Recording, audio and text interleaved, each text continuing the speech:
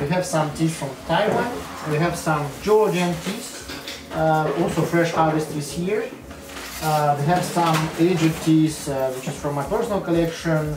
So very broad. How we will try? Actually, I will brew the tea with a pot. I will share with you Kundal Bay or pincher. You can take the tea for you, so you don't need to wake up. Just receive the tea. And as soon as you have empty vessel, please send it back to me. It will be good. Thank you. Yeah. So let's start. I'm trying to do the same time both brewing tea and telling some stories. But because we have a big selection of teas, don't worry if each tea you can have 1-2 cups, it's okay. Because we have a big collection of teas and it's really not a good idea to take a, how to say, tea high. Maybe someone is good, for someone is good idea, yeah? Yeah. So first tea will be Ohnuki tea from Japan. Actually, I also don't tried it before. It's something completely new. But this was the value that it's pretty like rare. Even in Japan, it's difficult to find. It's kind of a local green tea. Because the same as China, Japan also have a lot of tea plantations. Most of these plantations actually not very promoted and not very popular because they are work for inner market. Some of these you rarely can find here in Europe. For example, we know Sencha, we know matcha, maybe some people know Jinmai Cha, but that's it. There's way more varieties which is absolutely not promoted in Europe. What I see actually from the first appearance, I will also give you a bag if you like to look. You can have a look. So this is like directly from the farm. Just my friends was on a farm. The production of this tea. It looks like white tea actually. So for me, it's very interesting how it will be on taste. We will try. The leaf is pretty, so it's a little bit fluffy, and yeah, something different from what I tried before. Also, Japanese tea often brew it in different way. So I use a Chinese brewing, but for Japanese teas regularly we use a different kind of teapots, and also we often brew in European style, not the way I'm brewing, but I still prefer this kind of brewing. Is here someone who not familiar with what I'm doing, or anyone already like know? Okay, great. I will easily explain. More or less. Okay, easily, very short explanation. Yeah, please. So here we have a vessel which is called Isin teapot, or actually not only Isin, it's a geographical reason. We have region. We have also teapots from Jianshu and other places in China. The main thing that it's not very big. Actually, regularly it's from 90 milliliters to 250 something, and it can be really like different depending on the amount of guests. And they use a teapot, we use a vessel which called pincher or Gundal Bay, and we use a cup. It's the most simple presentation of tea, which called Moychay in Chinese, or Mengku Lao if you use a ceremonial way of brewing. Thank you very much. And yeah, and here we just actually the purpose is to brew tea as more tasty as possible. And actually there is a practical reason, because sticking this way we have very quick infusions, which we all the time do like from 1 to 3 seconds, no longer. And this way the tea opens up slowly from steep to steep, and we have more delicate flavor and fragrance and aroma, anything. This way we have also actually we more economically use tea. We can take less leaves and have more drink actually if we just use a regular European big pot. So it's more convenient. For first impression it can look like, oh, it's too messy, but actually it's very simple to use and it's very practical. And the second thing is, of course, is the aesthetics of the ceremony itself, and this way of consumption, which is called also Mengku Lao or Pincha as I call. I think that this is actually one of the best communicational frameworks which you can find, because it's also kind of a ritual which you can bring in your regular lifestyle.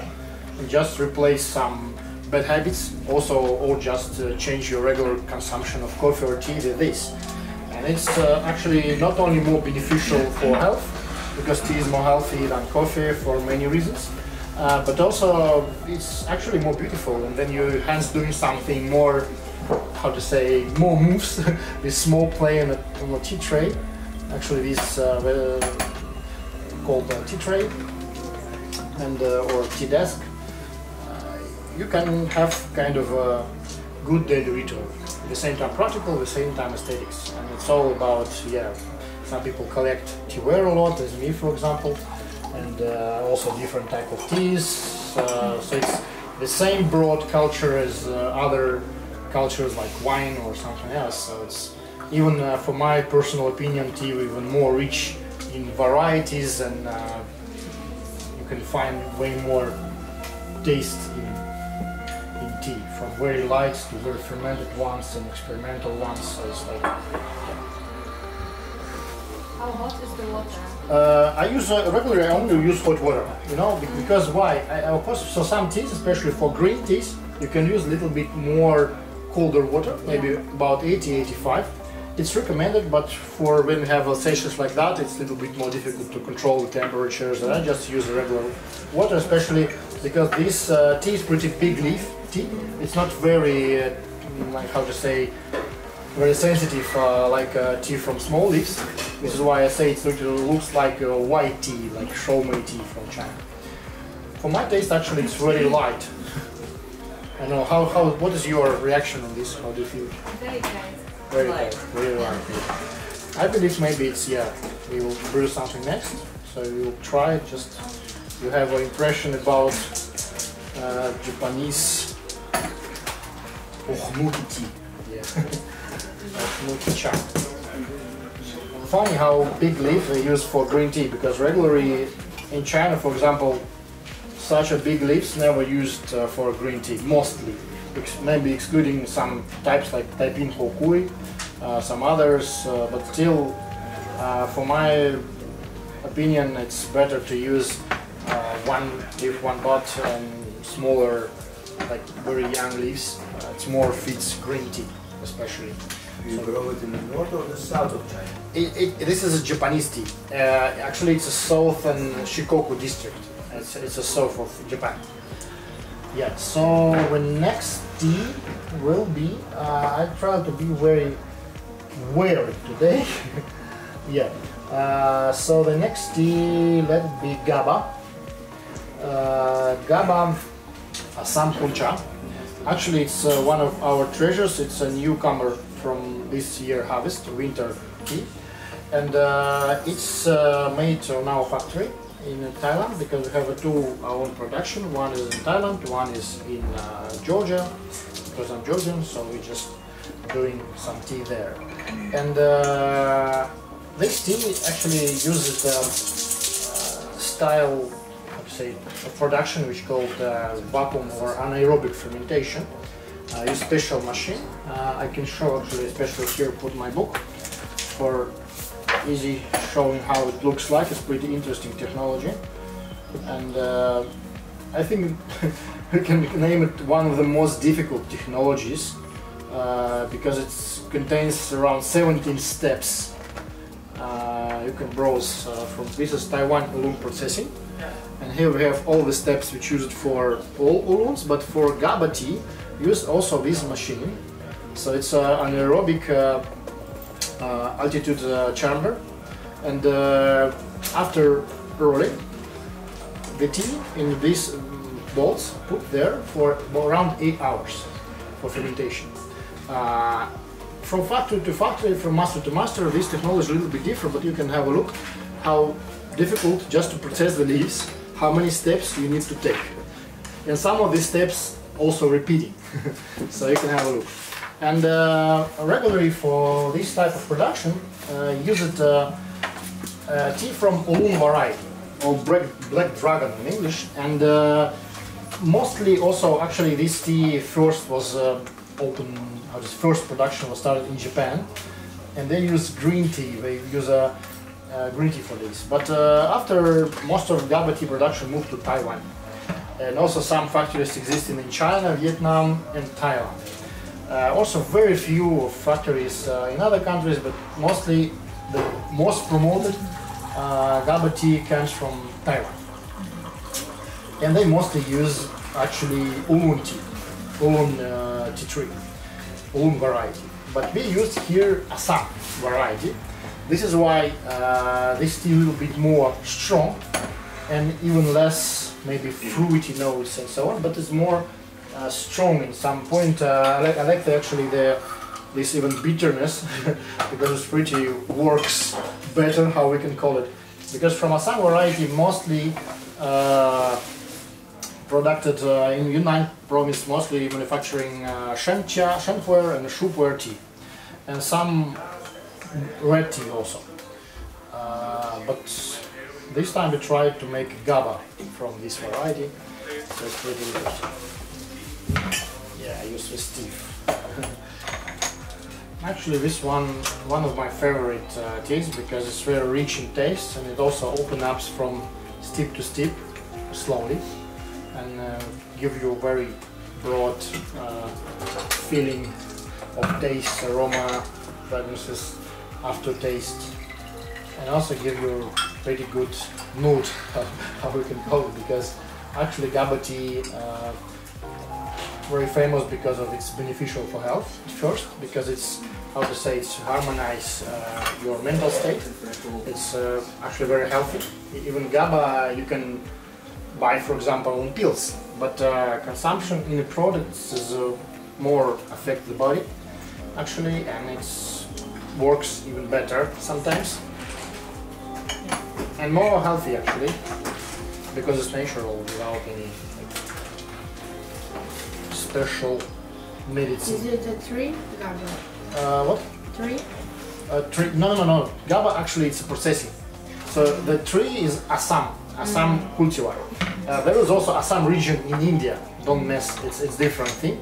Assam it's also a big area in India. There are tea production also present, but they do a pretty different type of tea. Regularly in Assam there's like more mass production tea,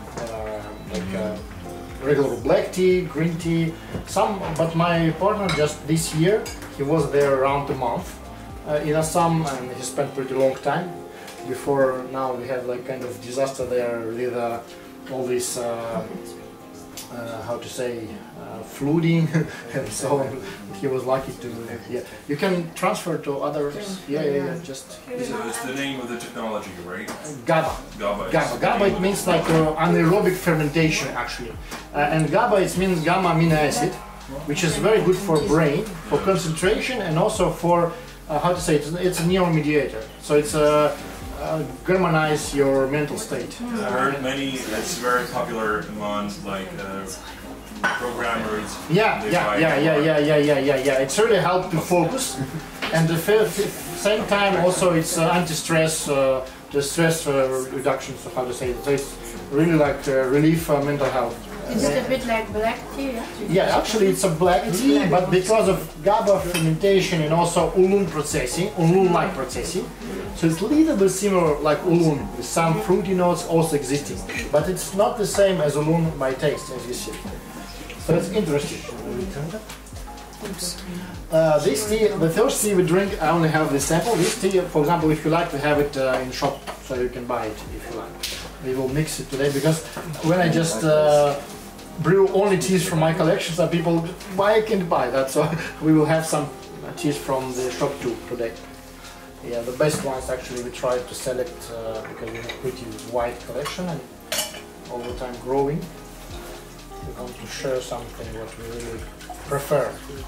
Yeah, and you see it's also can be infused many times because the material it's from tea trees. Some tea trees is pretty old, from 80 to 300 years. It's we have around 15 hectares of land, and so it's also wild actually forest. We call it not even plantation because it's located inside the forest, and we have a pretty interesting tea forest project. You can also search teaforestproject.com.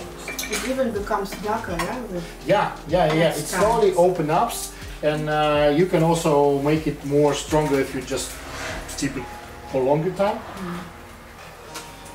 Does it have coffee like black tea? Yeah, of course. Any tea contains caffeine, but in Gaba tea, it's in how to say, if it works together with Gaba, it brings you a little bit different feeling. So here is actually, I believe, the seventh tip. It's okay. We can change the next one. I think anyone try it. Yeah, because I want to share more. Sure, we don't get a stroke. Yeah. Yeah. Actually, some teas have a potential, especially oolong, especially Assam teas have it because it's endemic species. It's not as oolong, for example. It also was before it was endemic oolong tea tree. It still actually exists in the border of Fujian province and Guangdong province. But Assamic tea tree is like a most old wild type.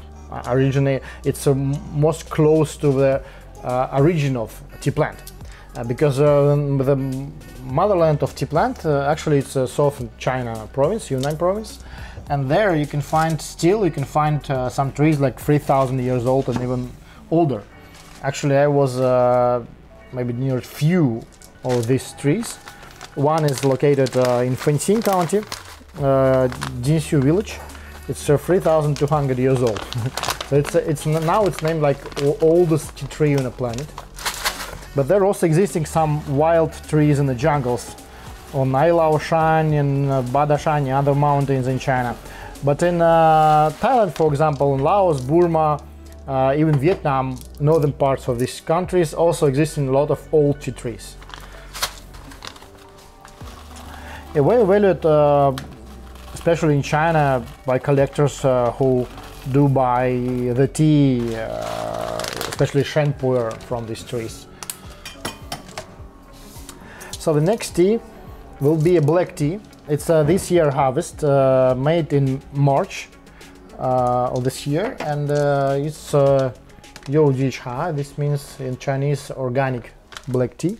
It's actually also a sample. I only have a sample, and this I just received last week the bag from China. I need to try first. This is the black tea, also from Assam tea tree. It's from Yunnan province and it's organic, which is pretty. Yeah, it's a same tea tree, but regular this one I believe it's a bush, because Assam can be a bush, can be a big tree, but this one is a bush and this is a plantation material from Moychay region, from Yunnan. The present tea, the last one we drink was from Thailand, but this one is from China. So now we had Japan, Thailand and China. The next one will be some other country. Traveling, which is what I like, actually the concept, how we call tea culture club. We don't call it Chinese tea culture or Japanese tea culture or any other tea culture. It's a worldwide tea culture, because now not only consumption of tea actually exists in any country, but also a tea can be grown in many countries, not only in China and Japan and Asia, but also slowly the technology moves to other countries and more people can produce and learn how to produce a good tea in such countries like Georgia, like in Turkey, even in Europe. Here we have some tea. In Brabant, we have some Dutch tea, actually. Who didn't know, we can try. Actually, Dutch white tea is pretty good. Yeah, it's even already aged. It was made 2 years ago, especially by order, by Johan Janssen, who is the owner of local tea production. And he mostly focuses on kind of tea bags and blends, but especially for us, he do loose leaf. And this tea is grown in green tins, but there is existing some enthusiasts who grow just in open soil. Actually, it exists in France, in Belgium, in Netherlands, in Germany, any country actually, but very small plantations. It's not very commercial thing because. What do you think of the Indian and Turkish dishes? Because they're cheap. Does that feel like delicate? Actually, Turkish tea is mostly for Turkish people, how to can say, because I think that it's okay to drink, and also people love it, of course, but for me it's like too strong. And also the fragrances and aroma, of course, not so rich as in Chinese teas. And it's not only because of place, actually, or geographical reason. It's mostly because of technology. Often in Turkey, they harvest like a big crop like that, and they make a broken leaf with sticks, with also old leaves in it, fermented very strong, and also brewed very strong. So this is why the aftertaste and aroma of this tea is not so rich. It's really, I think that, but what I can say that we have a lot of friends from Turkey actually, because we love tea a lot, and as soon as we try this tea, they switch to next day to the good Chinese tea, because wow, tea can be like that easily, because it's like a #1 nation on a planet drinking tea, even more than English guys, even more than Chinese. So this is why I couldn't find Chinese tea in Turkey. Yeah. They only had all this like. You know why? Because they have restrictions, not like protecting measures. You need to pay 100% tax for any import tea in Turkey. Yeah, because we even have an idea to open tea house in Istanbul, because it's a big city, a very good city, actually very beautiful and multicultural, and a lot of people there, a lot of tourists. So it's a good location for business like ours. But bringing tea there, you need to pay 100% commission. So we even had an idea maybe to start some in Rize, actually in the border with Georgia, Ajari region. There's a very big tea production in Turkey, and there is some actually enthusiasts who also do good tea, but very few. Hopefully maybe someday we also go there. I don't was there yet, but some friends invited me already, maybe next year, or we will have a look. Because we have a production just nearby in Guria in Georgia, so it's just 2 hours drive. Yeah, it's easy. This one we don't have yet, but if you like this one, I can really recommend any from our Dianhong's Yunnan red teas. So guys can recommend you like Dajinde, Dajinja, and some others very similar to this taste, because it's the same variety and the same region, just a little bit different processing. And we have a good selection of red teas from the same region. Yeah. Also, we have a Shaigan Dinghong. We still have, yeah, Oliver. Yes. Yeah, this one is very similar to this one. Actually, this tea also often called Dianhong Cha, which means from Dian. It's an old name of Yunnan province. And the same as you can, if you travel to China someday, you will see the number plates on a car. When you see like these characters in the very beginning of a number plate, like like Dian, like like Dung in Guangdong province and in other provinces, or Bei in Beijing, in capital of China. So so this is Dianhong. This is why Dianhong literally can be translated like Yunnan tea. Yunnan red. Yeah. And also a funny story, if you didn't hear yet, but in China no one call it black, they all call it red tea. So this is, we have this Hong Cha. But in Europe anyone call it black. It's because of misunderstanding of the first traders, actually Dutch people, because Dutch people were the first who arrived to China for tea, actually, even bring tea earlier than English ones, and not so many people know that. Yeah, so you can take this one. So this is like which you would just try it, is like the most maybe common thing for China for export, because especially from Yunnan, Dianhong Group, one of the biggest government tea production company. They started in the beginning of 20th century, and they export these teas a lot. It especially was made for European and American market, because in China they much less drink fermented teas. Mostly we drink green tea, white tea, but now it's more and more became popular, like pu'er tea, especially in Guangdong province, also very popular. Is it good fermented or not? This is actually this is fermented around 60%. The black tea or red tea, it's called like fermented tea, but if we talk about pu'er, for example, it's even more fermented than this one. I put my marker somewhere. Yeah, okay.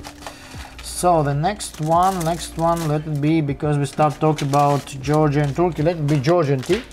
Actually, this one is a green tea from Georgia. Oh, no.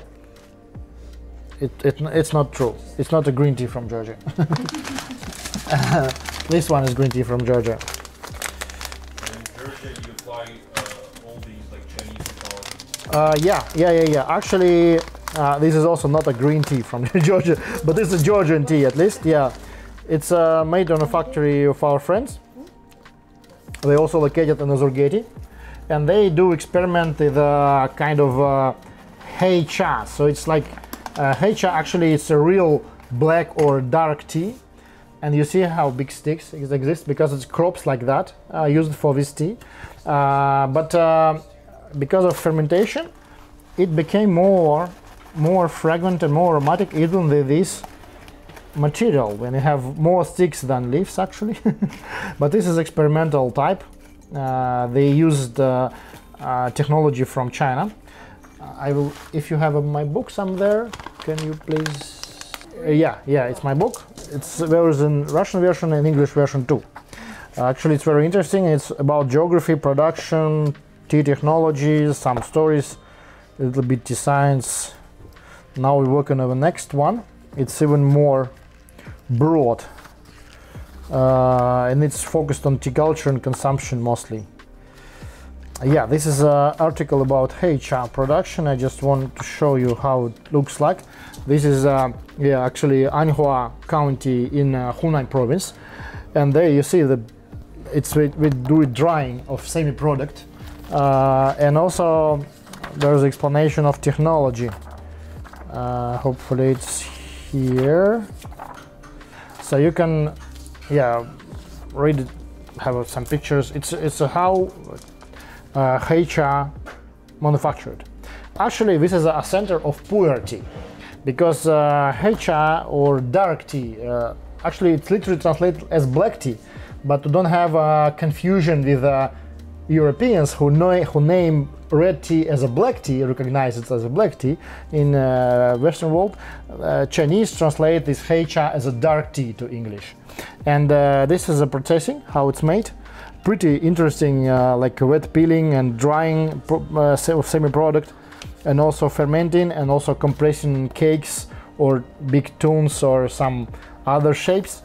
Actually, this type of pressing came from Georgia, and this is why now we're trying Georgian Chao Cha, which is like back to the basics, how to say. It's back to the experimenting what the Georgians have in Soviet times in 60s, when they bring some machinery and some technologies to China.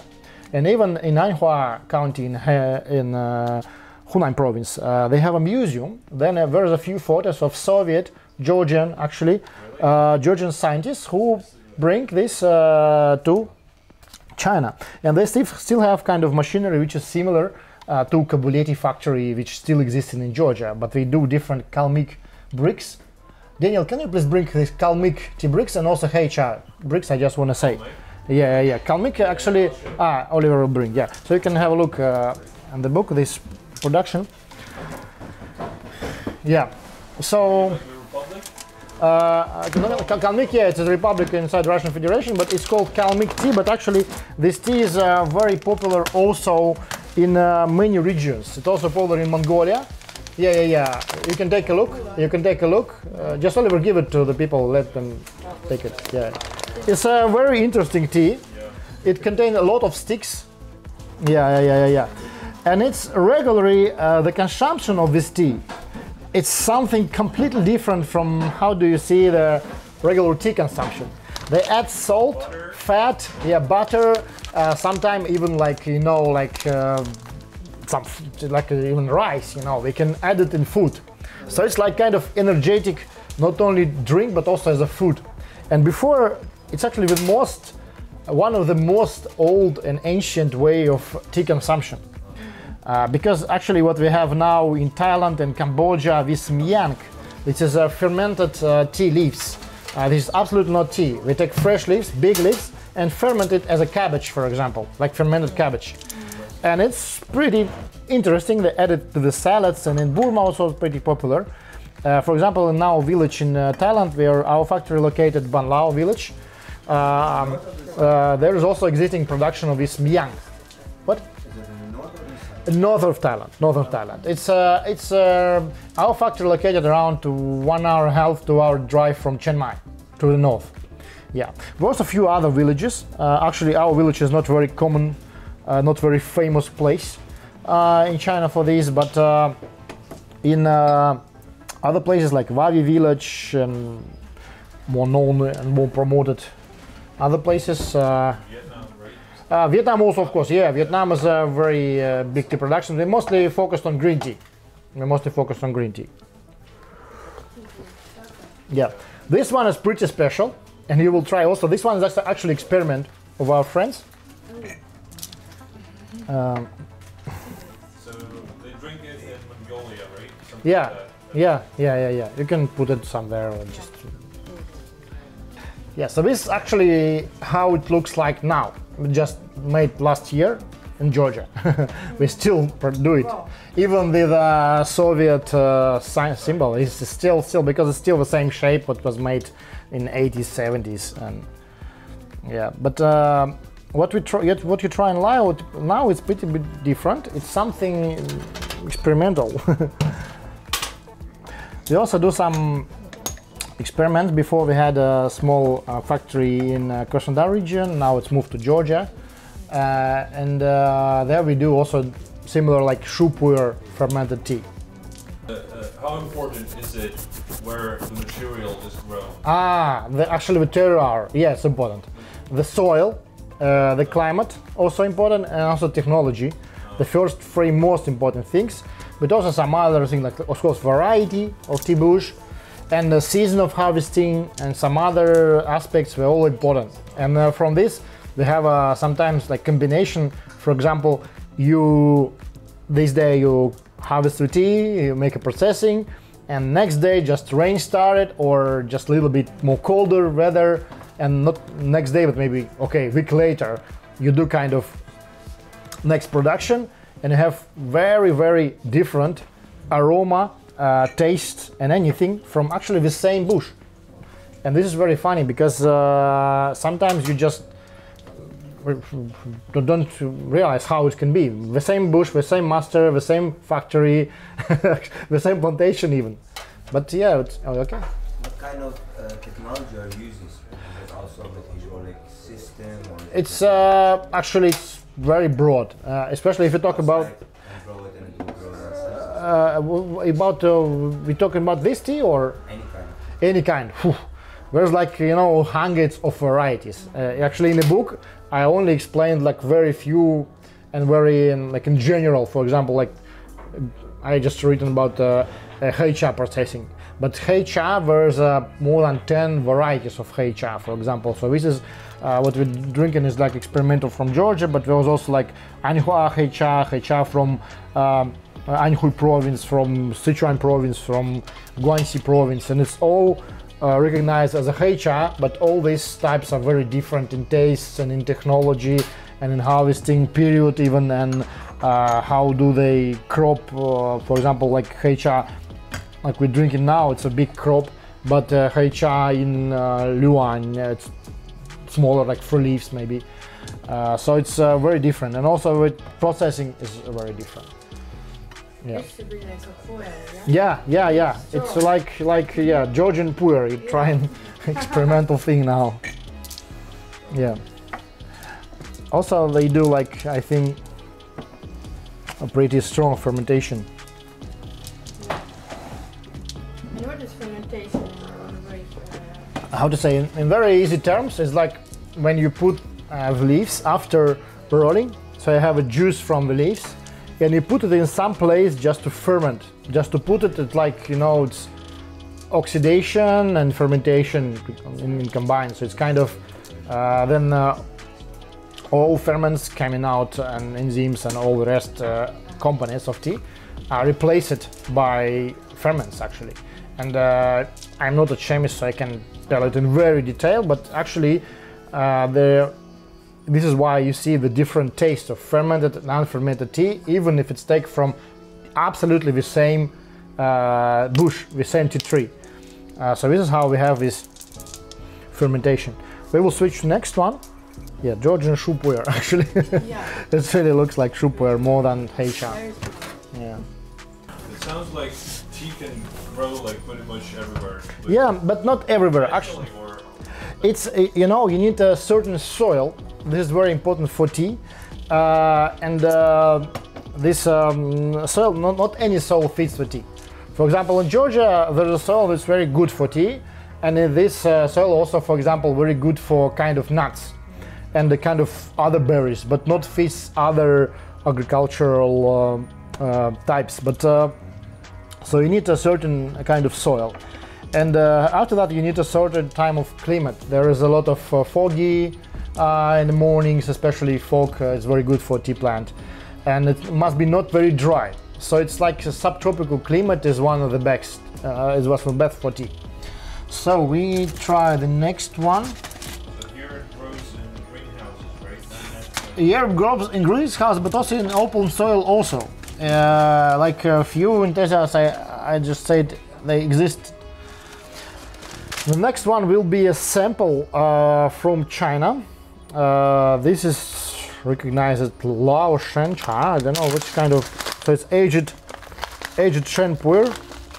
It's written like 2003, so it's almost 20 years of aging, but I don't know is it true or not. So we will try. Old body. Yeah, it's like aged tea. The same as you have you can age wine or cheese or even I very like to talk about the New Zealand's dairy company, and they have a good cheese, actually cheddar, and they have a slogan: "Good things takes time." So it's really I like mainland company.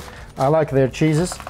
It's actually often can be found in Thailand because it's like the closest cheese production area, and they do, yeah, actually fermented products now really valued for a lot of benefits, especially for stomach and for any other. That take at least 1 year to. Yeah. Some of those even 2 years or 3 years. You can just really ferment cheese, and it's actually very good knowledge, and the tastes are really different, and I really like fermented cheeses. And it's super stiff on the outside, so they have to cut it all. Yeah. To get to the soft. Yeah. Inner part. Yeah. So first tip, you don't drink. Did they not start to put the expiry dates on tea also? Actually, there is no expiry date for tea, because if you store it in the right condition, with no mold, if it's not wet, it can be stored for any time. It's not spoiled. There's no any which can spoil your health. It's nothing. It just dries a little. But for example, I have my own storage, like a personal warehouse of rare teas, around 5 tons maybe in total, and it's all. I have some teas which I store it at least 15 years. But there is the teas, and we will drink some of those today also, which can store it like 50 years and even longer. And it's not like someone forgot. It's especially aged, and it's very valued, and it's way more expensive than the new ones. And there was a story like, okay, green tea can't be stored, but there's also Taiwanese collectors who start store green tea, and there is a term like Lao Liu Cha, which means aged green tea, which literally sounds like it's like non-fresh green tea. How you can drink it? But when I tried for the first time, I was also very surprised how it can be, but I was very skeptical. But when I tried, I was surprised. It's really very tasty and fragrant, and they have a kind of technology how to store it properly. So some of collectors, they each 1 year or each 3 years, they make a small kind of, not roasting, but how it's called, kind of how it is, baking, kind of baking of on very low temperature. Yeah, what? like a baking on a, you know it's how it looks like. It looks like Wuyishan tea technology. Where's my book? I can show again. Yeah, I can show you that process, how it looks like. It's actually the final step of Wuyishan oolong tea processing. I will have a look. Where is it? You see these baskets, and this special like cement stand. Inside you put the coal, but it's a coal for like a fruit tree coal, for example, and charcoal. Yeah, exactly. And you cover it with the ash. Also, sometimes some masters use a certain ash from certain trees, you know, and the level actually of this ash. You also need to know how much you need to put this ash. And behind you put these baskets with the tea, and it takes up to 8 hours, 6 hours. Some masters do it 12 hours. It's also tricky because no one knows how long. So masters know, but no one tell you in detail. Actually, for very first impression, you can have a look how it looks like. It's very interesting technology. And so aged teas, if we talk about Lao Lu Cha, for example, or aged white teas, aged oolongs, they regularly do this technology again with already aged teas. So it's also pretty interesting. So like the coal is hot, right?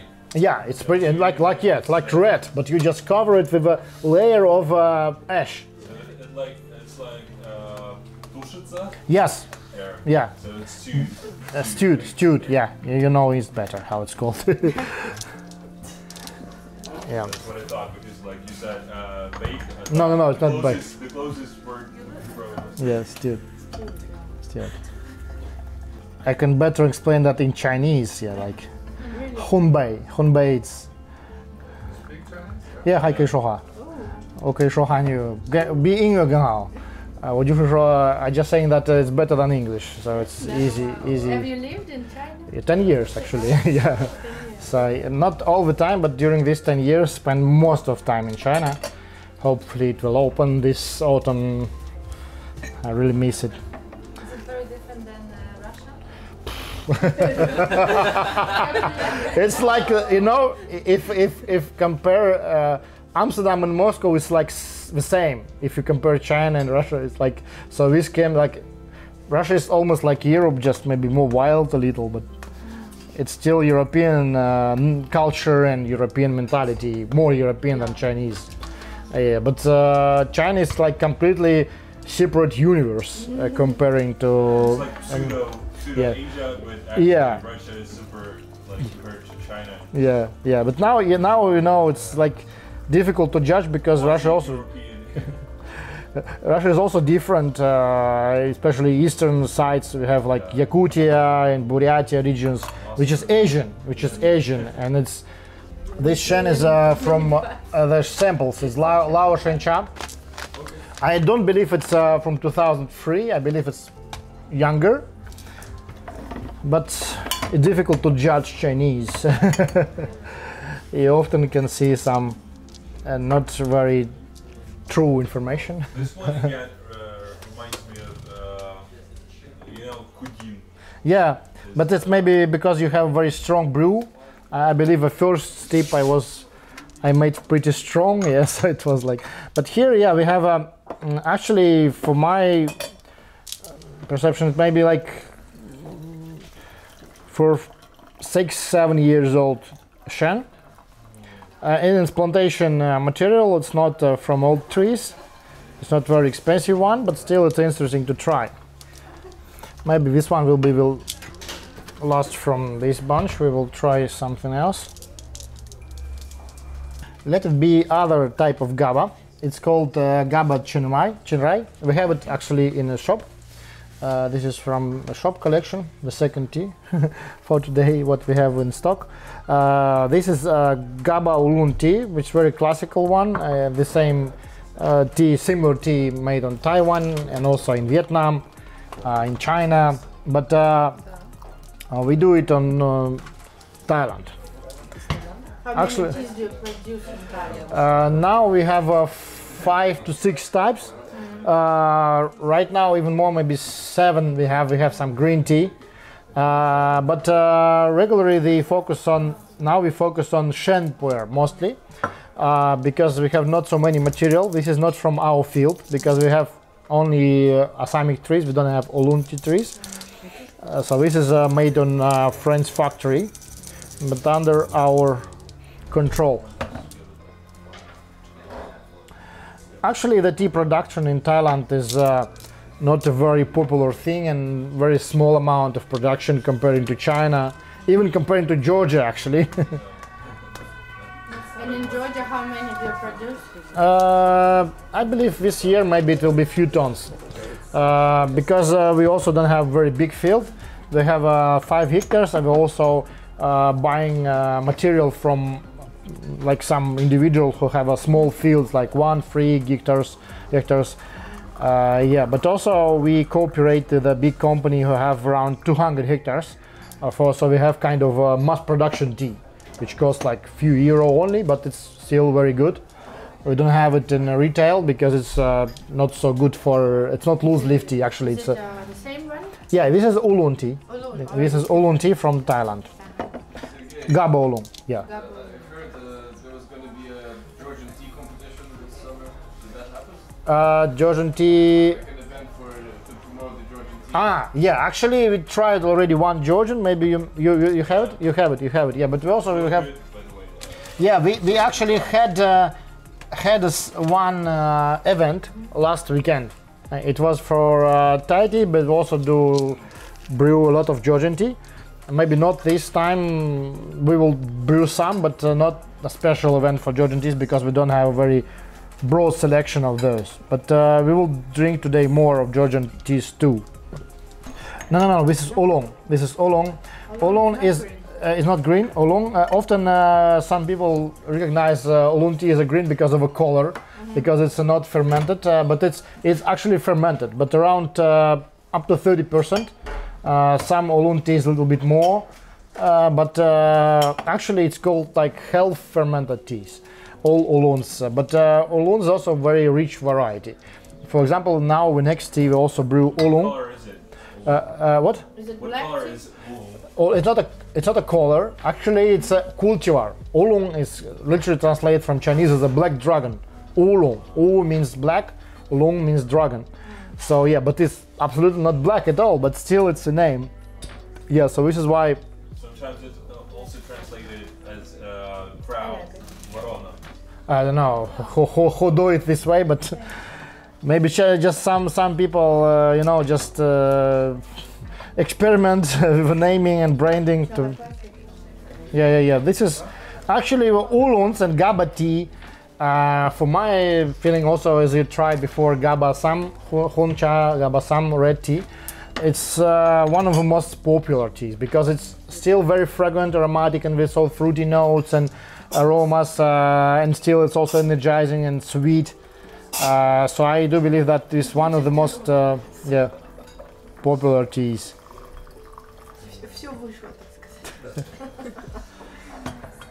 So the next one will be also oolong. They just especially brew it like now. Why? Because you will see the complete difference between the first one and the second one, oolong. This oolong is from Wuyishan. I just showed you the book on the page opened. There you seen that this final. How do you call that word instead of stewed? Stewed. Stewed. Yeah. My English is still needed for update. Yeah. But I'm learning absolutely useless language, which called Dutch and Georgian. But now, So this is like called Huyuan Ken Shui Xiang. Actually, Hui it means harmony in Chinese, the same as do something like Hui. And also Huyuan, it's a harmony garden. In Russian, it means like fuck. Yeah, but sorry, but it's like hui. This is why in Russian transcription often you see like not Anhui province, but Anhui province. Or also, if some person have a name in Chinese like Huiyuan, Huizhen, it's called Huizhen, not Hui. Hui. I think people do it. So this one is actually Huiyuan Kan Shuixiang. Which literally can be translated as a Shuixian. Actually, it's a cultivar, it's a variant. It's like a kind of flower. Yeah, and in Chinese, I forgot what's the name of flower. You know, Shuixian, how it's translated? Shui. Yeah, it's not orchid. Orchid is a. No, it's not orchid. Tilan is orchid, but this is Shuixian. I forget how it's in English, but okay, let it be like a flower, yeah. And Huiyuan Kan, it's a kind of, in Russian it's raspadak, it's when you have two mountains and in between kind of a valley, and it means, it's in Chinese it's called Kan. And Huiyuan, it's also the place, the monastery inside the Wuyishan mountain territory. It's pretty not very affordable one tea, so it's like kind of exclusive. But we still have a little. I believe we have very few. Yeah, we have like 100 grams. Yeah, we have a little bit. So if you like it, What is it called again? Huiyuan Ken Shuixian. I will translate how Shuixian is translated from Chinese, because it's a kind of a flower. It's like water sweet or something. Huiyuan Ken, it's actually the name. It's geographical region. Ah, okay, thank you. Yeah, I will translate how it's called. This Shuixian, it's narcissus. Narcissus. Just like me, right? Yeah. It's like narcissus in English. Or in Georgian it will be narcissi. Did you read Georgian? No. And then in Dutch, how it will be in Dutch? Narcissus? Oh, great, perfect. So the same actually, international word. Yeah, in Russian it was narcissus. Yeah, so yeah. And what's the name of the previous one? The previous one was a Gaba Chenrai. We have it in stock. You can buy if you like. Yeah, and this one Huiyuan Ken we also have, but very limited amount, like last 100 grams. But this Gaba Chenrai we still have a lot. Hopefully. Why did you change the spot now? Because it's a little bit less of tea. It's more, so I take a smaller pot. And also the Wuyishan tea. This is actually recognized as a rock tea in Chinese. In China, also it's called Yan Cha in Chinese. Yan Cha rock tea. Also, it's called Wuyishan oolong teas. It's a very big group. The most famous one is called Dahun Pao, Big Red Rope. I think you heard about this. Also, Shuixian, Rogui, all these tea types are very famous. But this one also, Shuixian, it's one of the most famous. But there's way more types, like Xilan, Baijiguan. What kind of, is it oolong too? It's also oolong, but it's also stewed oolong. And the last step, this also stewing we do 3 times in these baskets. We do it for 3 times with a delay of 1 month. So after the semi-product is finished in the end of May, they do have a free time of stewing during summertime. So regularly this tea, even if it's just spring harvest, it's ready only in the end of August. So this is why in September or October we have kind of Chao Cha, which means a competition between farmers. It's very good Wuyishan tradition. Actually, it's also this kind of competition existing in Taiwan, but also in Wuyishan we have a very big competition, also market of exhibition of rock tea. It's pretty special. It's very special. Yeah. We also have a different varieties of rock teas, pretty good selection. A little we have. Called like rock. Because actually there is a cliffs. There is a cliffs. Literally it will be more better to call like yan, it's not a rock, it's a cliff. Yeah. And the cliff tea maybe will be more good translation, but somehow Chinese style call it a rock tea, so which is why it's called rock. But it's old mountains. The tallest one maybe less than 1 kilometer in height and altitude, and also in between of these rocks formations, actually very different formations, strange shapes. Whereas in the book we have some kind of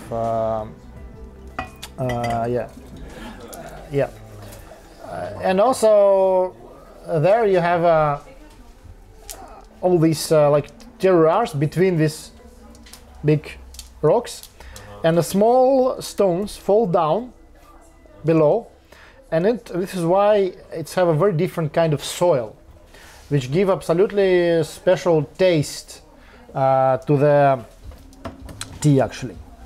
Yeah, it's also actually the similar type of production, but a different type of different cultivar, because actually Dahong Pao cultivars not exist. There is all the time Dahong Pao, it's a Zedang cultivar, or it's a kind of blend. All the time, each factory they have a brand. Even named Dahong Pao, big red rope, it's kind of how to say geographical brand of the Wuyishan region. So it's recognized as a geographical brand. It's not an actual type of a tree. It's mostly mythological type, because the myth about this tea, why it's called big red robe, because one time one student came for a government, how to say, so for official exam into the capital of China for that time, and he passed Wuyishan mountains, and that time there was a lot of Taoist monasteries. Now it's mostly Buddhist monasteries, but still exist some Taoist monasteries. And he feel sick. He feels sick, and he just asked for help for a monk from this monastery, and he give him this tea, and this tea make him like relief of his mental problem, not mental, health problem. Maybe mental too, I don't know. But yeah, but actually he feel good after that, and he go and successfully get the exams done. And after that, when he get back, he received a big red rope because he finished the exams, and he want to make this big rope to the monk who helped him. But monk was very like shy about that and very humble, and he said, "Oh, please don't give it to me." And he just gave it to the tea tree, to the bush. And from this time it's still called big red rope. So this is a story behind the actual Dahong Pao tea. Basically, it's similar to like what tea? What kind of tea?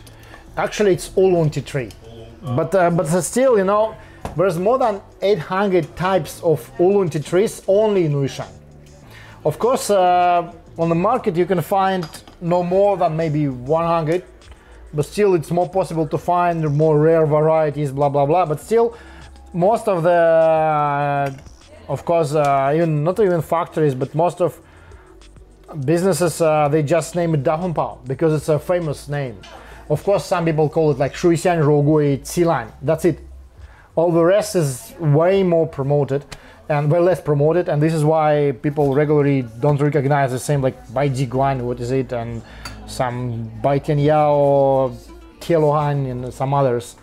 There's many of Wuyishan teas. Actually, it's a separate word. You can only have like one shops only for Wuyishan teas, like 300 types of those. Easy. In best ages, actually, I had 120 of Wuyishan teas in the shop. Yeah. Yeah. Sorry. Yeah. Actually, it's a generic. Yeah, it's kind of regional brand. For example, if you grow oolong teas in Sichuan province, you can't name it Dahong Pao.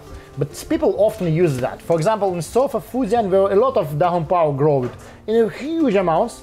Mass production Dahong Pao, it's grown in other provinces also.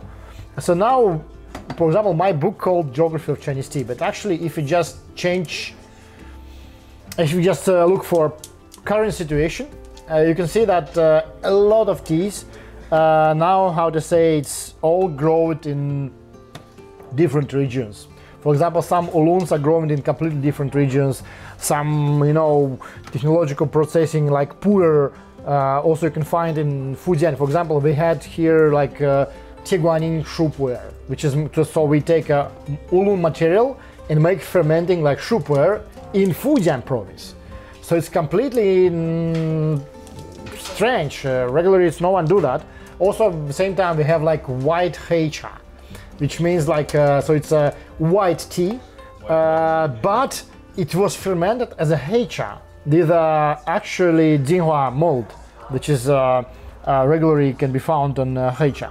So and there's a way more varieties, and actually it was my big passion to experiment like that, which is why actually we started our own factories, because I want to experiment. I want to do something completely new, and I want to experiment with fermentation, with other things. So this is why. The next tea will be Chao Cha.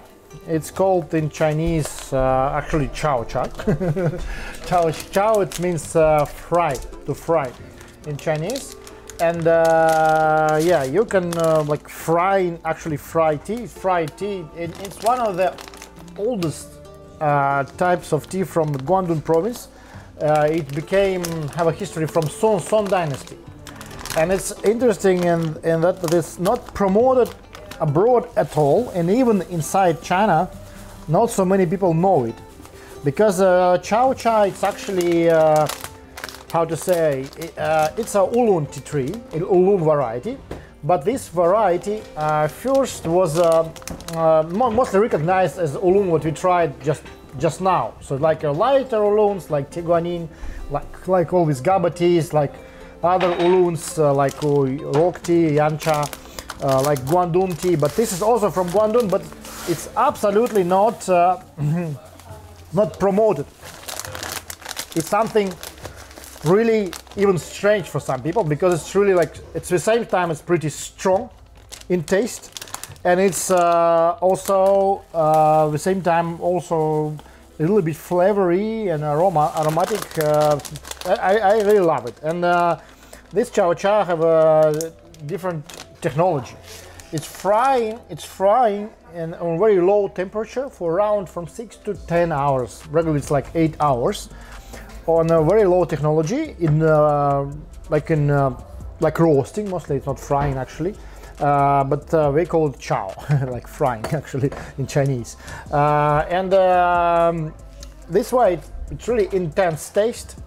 Guangdong people, I will brew it pretty strong, but you will have a real experience of how Chinese do brew this tea, because it's really, they brew it very strong.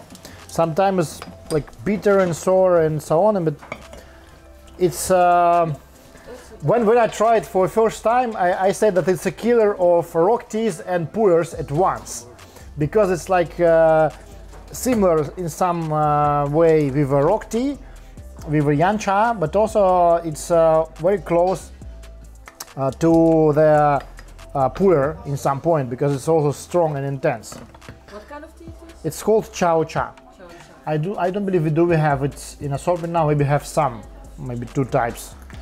But actually it's Guangdong oolongs. But regular Guangdong oolongs. Look like Yeah. It's very strong. Closer to Those who love coffee, really, it's a coffee killer. It's a coffee killer because it's really strong. And in the morning you have a shot of this tea. You don't need a coffee at all, because it works longer, and it contains 10 times more caffeine than coffee, and it's very strong. It's very strong. So we just drink a little, don't drink too much. Yeah, you see, it's also in coffee taste a little. Yeah, it's funny that very But- often, like many people do not know. Yeah, but actually aftertaste is perfect. We will have a very good selection of these teas around maybe August. No, end of August, maybe end of September, maybe. Yeah, it's strong. But actually, this is how Chinese do brew it. It can be brewed much lighter, easy.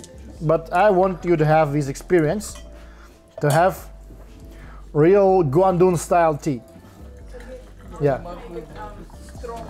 How did you do this strong? Because I see that you pour I just put a lot of tea. a lot of tea. Yeah, a lot of tea. It's like almost full teapot. Yeah, it's almost full teapot.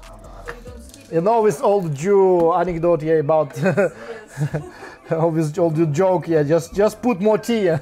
How do you make your perfect tea? Yeah, just yeah. It's actually in China they call it Chao Cha. It's a name of a tea. Funny. This is our original packaging from this region. It's Jieyang County in Guangdong Province, and they have this Gaoshan Chao Cha.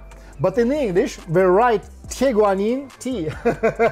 You know why? Because we know something in English about oolong teas, and then we write, okay, let it be Tieguanin tea. And the China tea gift. All this funny English sign, but it's all no relates to the actual meaning of the original tea, which means Gaoshan Chao Cha, which means high mountain Chao Cha, fried tea actually. Yeah. Too much, yeah, okay. It's not popular. Okay, good. I love you had this experience. Please send it to there. People love it. Yeah, send it to the back. Where's the fans of Chao Cha? Okay. In Russian, in English, it will be way longer story. But okay, there was a question about how to properly store puer tea at home. Yeah, at home. Properly, you just in regular condition, like you store. Yeah, easy. Yeah, the fans of Chao Cha here, I see. Someone who feel a strong force. No, okay, yeah, okay. Yeah, okay. You can send it to the front desk. Maybe the people try there. I brew just last one because it's really strong. Yeah, but about puers, actually of storaging, regular room temperature, ventilation, and high humidity is really recommended. So you can have kind of humidor like used for cigars. It will be perfect because humidity level around 60 is good, and not too dry, not like 40. It's very bad for tea. And also ventilation, no any other smells, like not in the kitchen. So don't store any tea on the kitchen, please. Not on the balcony during winter time when it's too dry. It's not direct sunlight, of course. No any glass cans. So it must be closed for any tea actually. Which is why we don't use any glass cans even for temporary storage of tea what we present, because you can maybe see in some shops glass. It's destroyed tea in a week, you know, because of a sour. Yeah, of course. Yeah, in the bar, yeah. Easy, any kind of smoke, any kind of smell, any sunlight, any light, actually. And for some teas like oolong teas and green teas, it's very important to be closed, not open the back. Don't keep it open. But for puer is okay, which is why we use this wrapping, like in rice paper, is okay for puer tea, and for white tea and for hei cha. It's okay to have some air, but not too much. So which is why let it be closed in paper or something. So it must breathe, but not too much. But some people also, for example, Shu Puer, and even aged Shu Puer, they close it, they seal it in plastic, just to stop natural fermentation. Because Shu Puer, as any puer, actually not actually any tea, but puer more fits this. Why? Because it's don't have a final fixation, high thermal processing, which is main difference between Shu Puer and the green tea. You know, green tea you have this final drying process. With Shu Puer you don't have it. You just dry it under the sun shade. So this is why it's called Shai Qin Mao Cha in Chinese, which means like a semi-product of dried under the sun shade, in shade of sun. Yeah, even sometimes under direct sunlight, if it's not too intense, it's also possible to dry. Yeah, so this is for strong people who don't know anything. Yeah, okay, let's try. It's Chao Cha. Okay, we finished with this one. I will care of you, you know, you see? Not too strong. But actually, I love it. Because it can be brewed not so strong. You can experiment and brew it in not so intense taste. You can put less. also, it's possible. And there's a different varieties of Chao Cha, not only this one. The next tea will be Shu Puer. Shu Puer, yeah, too much of Chao Cha, okay. Okay, so next tea is called Yoji Cha Shu Cha. Yoji means organic, so it's organic Shu Puer from Moychay region, from my friends. Actually, it was made in 2016, so it's also a little bit aged. It's 6 years old. Next time I will make it in Dutch. I will be very humble and speak not too much. We will focus on ceremony and silence because I almost know nothing. So this one is actually very good material, and at the same time it's organic Shu Puer. It's really rare for Shu Puer if it's not from old trees, so it's pretty good. Okay, this is a sample. I don't try it yet, so we're kind of experimenting now. The first brew of Shu Puer I all the time recommend don't drink at all. It's like washing of tea. But I try a little for it's a good smell actually. Once I had the worst experience in my life when I tried 48 or 46 Shu Puers at one time during 5 hours in Moychay. And after what I walked around maybe 12 kilometers back to my hotel from the mountain area nearby, just to, yeah. And in the night around 4 a.m. I just start typing, in Russian we have a joke like как сделать так, чтобы отпустила, пожалуйста. How to make you, how I know how to ease these effects. Yeah. On my condition. Yeah. How to stop my high feeling. I don't remember. I have no experience. It's too much. I had too much tea experiences. Yeah, of course. While China was open, it was like that. Now it's way more difficult. Yeah, which is why we have all these bags and samples, and after that we order. And happily, I also have employees in my warehouse in China, and they also, as soon as we have sample, and I tried, and after that I send them to warehouse, and they also tried, and after that is the proof that the sample is the same what's in the boxes. We send it, we start exporting. This was one of the reasons why we started in Thailand and Georgia, because actually it's way more difficult with China now. But still, of course, we continue with China. Just to have your own factory in China is more difficult than in Georgia. You know, it's first start just because I love tea. My wife used to work in a tea house for 5 years, one of the first Moscow tea houses, and she just passionate tea as me, the same. And my friend have a Chinese wife, and after tea house was bankrupt during crisis of 2008, they just stopped. And I have a lot of friends who was employee of this tea house, and they say, "Oh, Sergey, I done music for that time. I do DJing and stuff." And I just had some promotion company for music, hardcore, rave, breakcore, noise, techno, and yeah, still playing sometimes. Now we have a Tropos records. It's also our records actually here.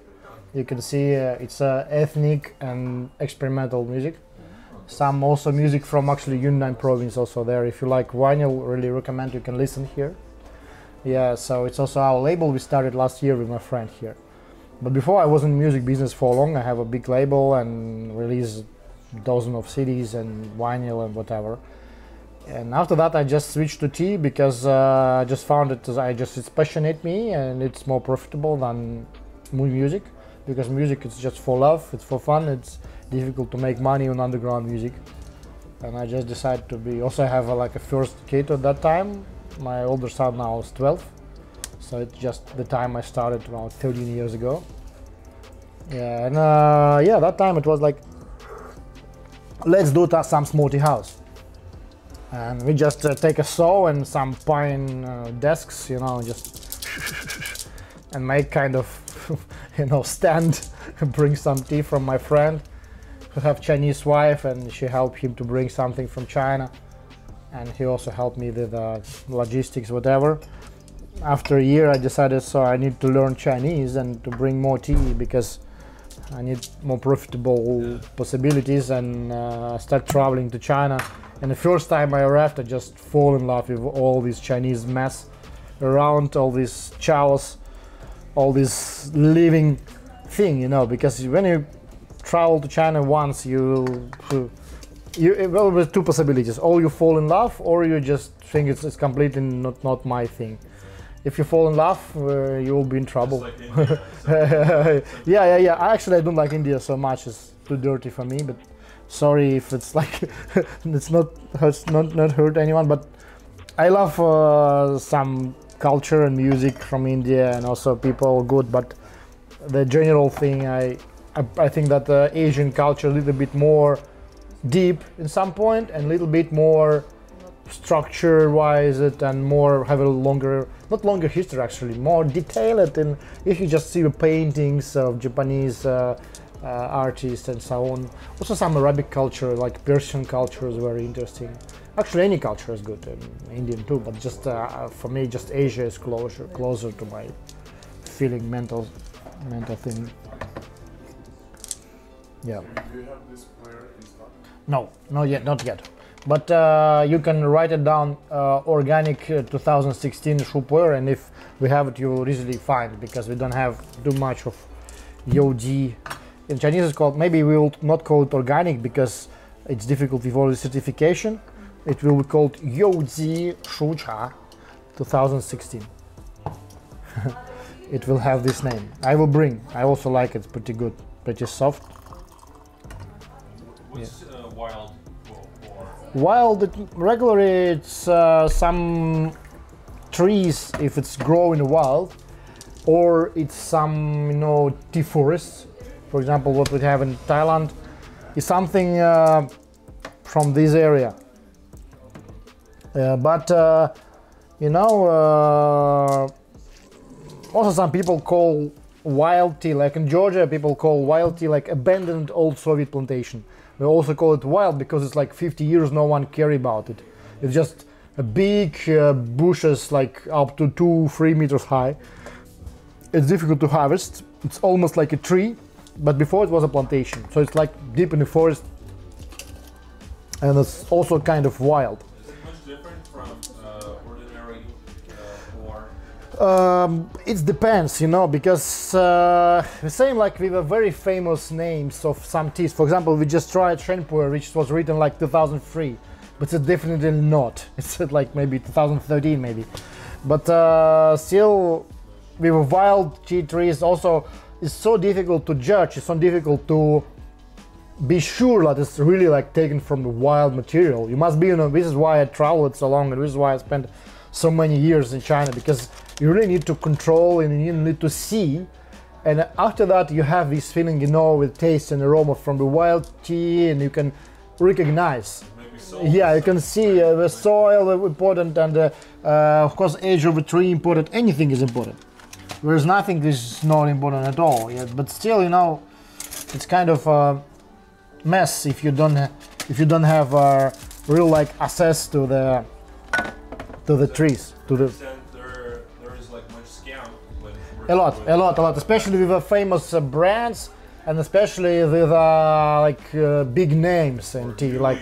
Newly obtained. Yeah, no, but like a famous mountain, like Lao Banjan village, and Bulanshan mountain, which contains also Lao Man village, and Moychay village, and some others. You know, these villages have some tea, and I have some videos. Actually, in my book, you can see there is a QR codes which leads directly to the videos of my channel. So yeah, you can find a lot of videos from there also. and they have all kind of, you know, like control points. If you bring the leaves inside this area, it's like banned. During the night you can bring, or you just can go forest road or whatever. So I don't know. So just to protect the geographical region, it must be original from this place. Some places have a kind of a mark, like a stamp, like yeah, it's taken from that tree. But you know, I don't care too much about this, because regularly what we're doing, I'm going to not promote areas. For example, now I start brewing Assam Thai Shu Puer. This is actually from our tea forest. Pretty good one. And this one I believe from this year, from February. We have it in stock, and it's from old trees, which I can be sure that it's from old trees, because we've done it from our forest. We take it from our forest. So it's much lighter compared to previous one. Yeah, of course, because it's a Shu Puer, not a Shu. Yeah. And it's pretty light. It's really similar in some point to green tea. So this one, yeah, one of my favorite trends actually now, especially. We make some limited edition of cakes of 200 grams from this forest. Later it will be here around September, October maybe. Actually, it's a very big market, all these Shu Puers and all this knowledge behind, and all these famous terroirs and brands, and some masters who do like special places, yeah, tea from that place or from this place or from that technology or this harvest and that harvest. Is so many discussions around, and so many, you know, meanings and some points of view on it. So it can be, we can have like a separate tasting only for Shu Puer and talking only about Shu Puer all day long. Yeah, because there's also the types. There's like Gu Shu Cha, which means from ancient tea trees, with Da Shu Cha, which means from big tea trees, or Lao Shu Cha from old tea trees. And also Lao often use not old tea trees but old tea, like aged tea. And also will is like Xiao Shu, which means small tea trees, and Shen Tai Cha, which means like organic or clean Shu Puer, Tai Di Cha, which means like tea from plantation. It's only the, how to say, the types of Shu Puer only. Also Shu Puer often have similar recognition by material, but it's only we talk about the actually the origin of material. After that, they also have all of these types like organic or not organic. After that, they have like kind of spring or autumn or summer harvest. After that, we have like minqi, which means in English like, is it village recognized or well known or not? Minqi in Chinese means of power of name, like a brand. Minqi. Min it's means its name, and qi it's like a qigong energy, like some with energy, which also can be used in this title, not only like a qigong but practice, but also like a qi, like energy, power. Yeah. So yeah, how do you like this one? Yeah, it's my something I can proud of, but hopefully next year we even do better, because we're still learning. This one I roasted by myself. Yeah, we only made around 15 kilos.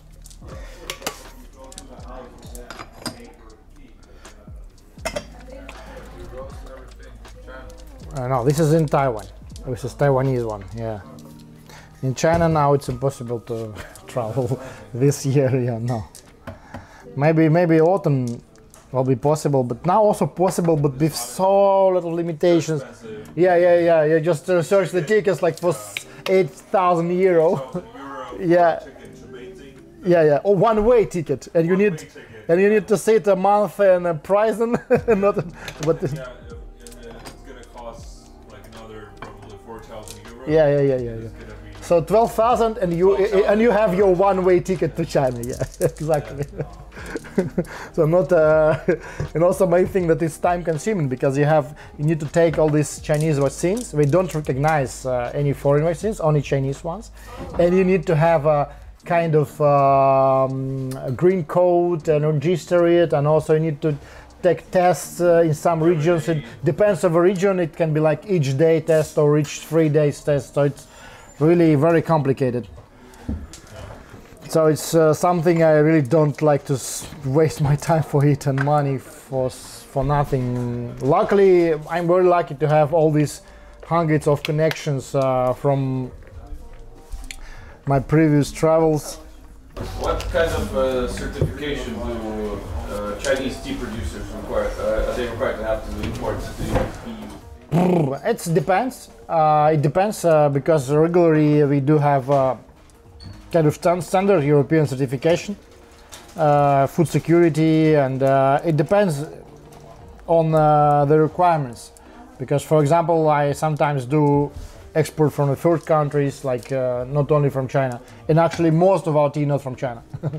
Yeah, it's Thailand, Georgia, Japan, Taiwan, which recognizes in China as a China, but literally it's have a little bit more independence than China wants to have.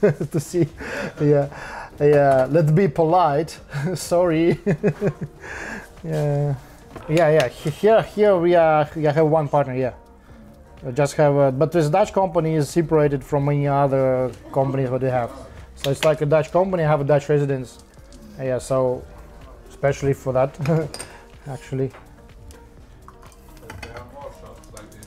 Yeah, we have for now we have only one in Europe, but it's our first start, and we have a plan for franchising around EU, and even have some certain agreements about it, maybe next year, because of current situation in Russia and because we're all connected somehow, and it's really difficult for us now, but we try to take it still forward. And also I have still operating, but it's run by my partners, a big chain in Russia. It's almost 16 cities and 27 tea houses and bars, so it's pretty big. And this is why we do have experience on building these things. But now, actually, like 3 years ago, I just understand and realized that Russian market is really small, and even the consumption of tea is big. But if you count as GDP, Netherlands and Belgium is bigger than Russia in the market value, you know. So the amount of people is less, but the consumption and the check can be higher. So yeah, it needs to be developed, but the tea culture is not developed in EU still. But I believe that in 10 years maybe it will be same big as in Eastern Europe, because for example in Poland, in Baltic countries and Czech Republic, it's more popular than in Western countries. And even in France and Germany, way more tea shops and way more. Even there was a Berlin Tea Festival, but I was surprised that no tea houses, only tea shops. So this is why we decided to start with tea houses. Yeah, it's way more expensive to start, so you need to have a pretty big budget on it, but it's good, yeah. Do you know Tipco in Thailand? Tipco, it's like a producer or a retail chain. No, they have also coffee corners, tea corners. Oh, I have no idea, because maybe they have like bubble tea doing or something like that, no? I don't know, they have a chai corner. Chai corner, But maybe. all Thailand, Yeah, but owned also by China. I didn't seen yet. Maybe because I was in Thailand, in rural areas. The first we was during first 3 months after the conflict started in Ukraine, and we just moved to Thailand for 3 months, from March, April, May, and we stayed on Thailand in islands, so in Phangan Island and Phuket Island, and I wasn't in big cities at all. I just was once in Bangkok for 2 days, and after that also I was in few times in Chiang Mai near on our forest, in our factory, but I was in big cities. Chiang Mai city. And my partner lives in Jinmai city, Leonid, who actually run the project now in Thailand. And but our T4 is located in a village, in a very small village, Ban Lao. Yeah, in my Tang district. But about retail chain of, I don't know. I don't research too much about it because it's something a little bit different, which is apart from what we're doing. And even here, like existing some chains of tea shops, whatever, but it's completely different from what we're doing. And this is why I don't compete with this. I just, okay, let them do their thing, but we do some completely different. So this is why our, how to say, a regular marketing competition not works for us because it's something different. We're building different consumption model, a different market. But yeah, so we have kind of experience and here, so I'm now focused on Europe and focused also on production, on factories, and we have factory in Georgia and factory in Thailand.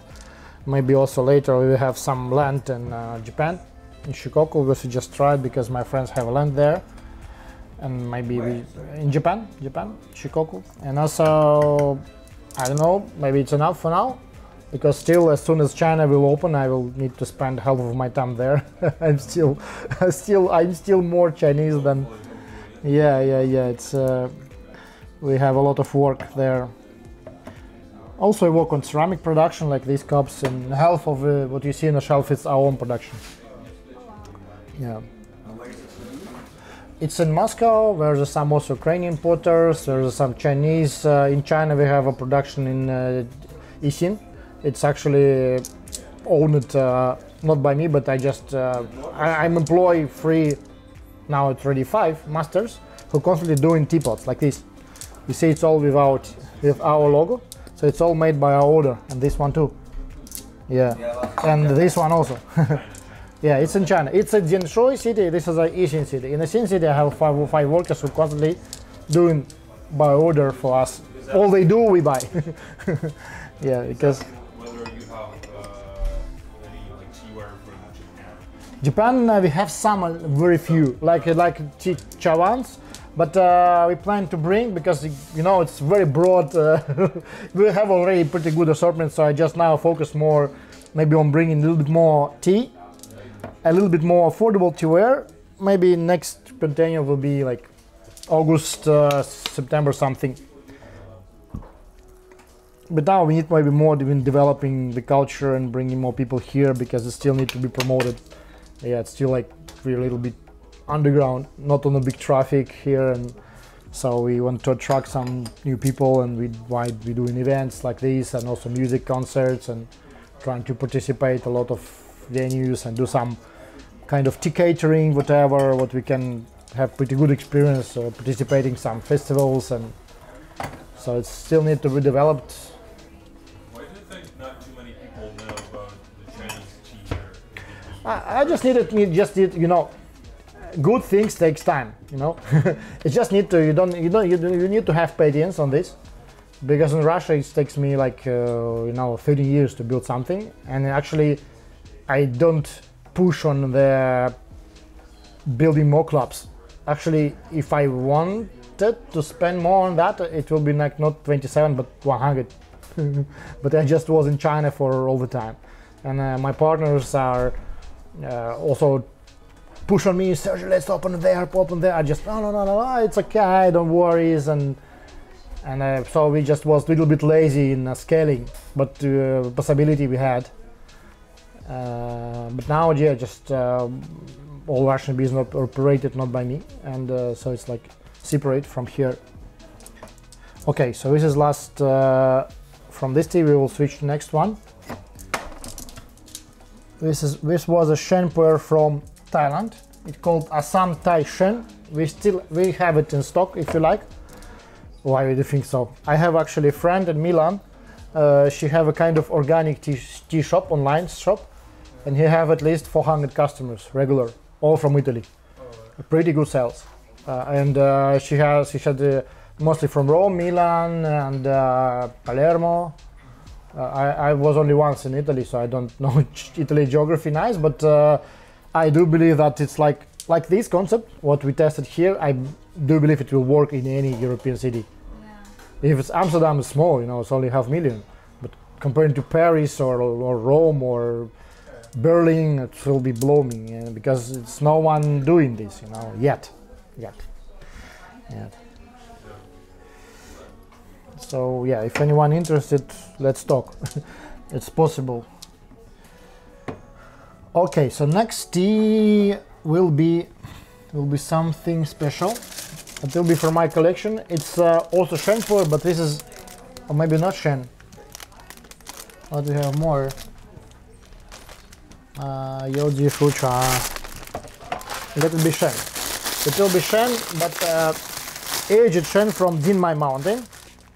It's called Jinmai Sheng Cha. Actually, there was a funny story behind what we just found. We was in a village on Jinmai Mountain, one of the villages. There's a few villages, like the main village Jinmai Sheng, yeah. And also there is a few villages like Vinzi and others. And this village we just passed by. We made some filming there, and we see some old people just sitting, drink tea, and they just see, oh, there's some Lao Wai, it's called, like white people in Chinese. Not very welcoming name, but actually most of Chinese didn't mean anything bad about it. Just Lao Wai, and or white Gaoshan if it's like more normal, formal, yeah. And they just seen and call us, but because we don't want too much, I say, oh, we just passed by, but sit down. And I say, okay, do you have something special like aged tea? And all the time I'm asking farmers, do you have some Lao Cha Yoma? Do you have any aged tea? And most of the farmers say, oh, we don't have. Because actually, you know, all the farmers, they sell fresh tea, we don't store any tea, we don't have interest to store it.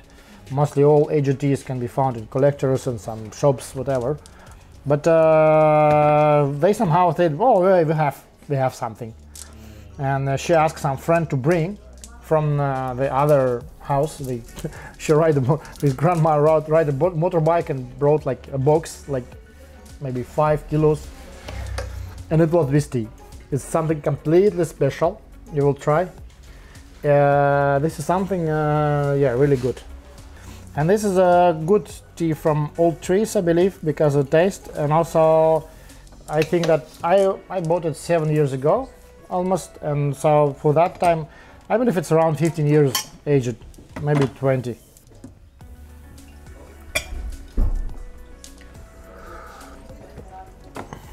Sadly we don't have it in stock, it's like my personal thing. But I still have around 3 kilos for sessions like this. Sergey, where's the most of the tea houses located in China or? In the world? Or mine? Where is the most, of course, in China. Yeah, the most. But actually, I think Suzhou City, Hangzhou City, Chengdu City. Actually, any city of China have a lot, but some cities like very famous about the houses. Like also Xiamen City in Fujian province and Chengdu City in Sichuan province, the capital of. It's very famous there, popular. Also some. You know, the tea houses are very different in China. There's like the tea houses recognized as folk tea houses. It's a very YBA, how to say, but it's very wild and rough in some point. So we have like kind of I can give ladies there on backstage, yeah. And so it's like you know, they just drink tea and smoke cigarettes and also eat some dried peanuts, whatever, or some sunflower seeds, whatever. So it's like a very rough, but it's very good atmosphere there. And it still exists a lot of Chengdu, also in Guizhou province, a lot like this. Also in Vietnam, a lot of tea houses similar to this. It's more, how to say, wild style tea house. Yeah, but spit out. Yeah. And, like, smoke these. Yeah. So it not looks like a ceremony at all. Yeah. But of course, at the same time, you can find a lot of very beautiful tea houses, especially in Chengdu City, in Beijing City, in the capital. There's even some tea houses. It's like a kind of art center. There's one very famous, which is like 600 square meters, huge building. It's all tea rooms, as similar what we have upstairs, but regularly they don't sit on the floor. It's mostly Japanese and Taiwanese style. In China, it's regularly like that, on the chairs. And they do have a very broad variety of tea houses in any city, any big city. In Shanghai, there's a lot of. But also there's like some fake, you know, if you in tourist areas from Shanghai, you can be called for a kind of tea ceremony for a very high price, and they just do some similar moves. Oh yeah, with a tea ceremony, brew some shitty tea to you, and yeah, and just fool you with this. So it can be also found in tourist areas. So this is why actually I don't like big cities. In China also, most of my time I spend on the farms. I spend in the villages, which is why I have few videos from Chinese tea houses, but very few, maybe 10. But from plantation I have thousands of videos in Russian, but also we have an English channel where more or less about 150 something videos. But now I start filming double. I first film in English, after that in Russian. Each video I film, I do both. Maybe Dutch next time when I finish learning.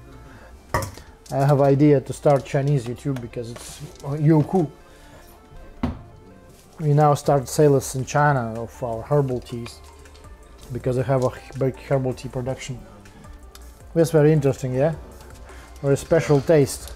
It's not looks like most of tea cakes you can try because it's a little bit more delicate, not so strong. But here you can see the difference between the tea which store it in a cake and which store it like a loose leaf tea.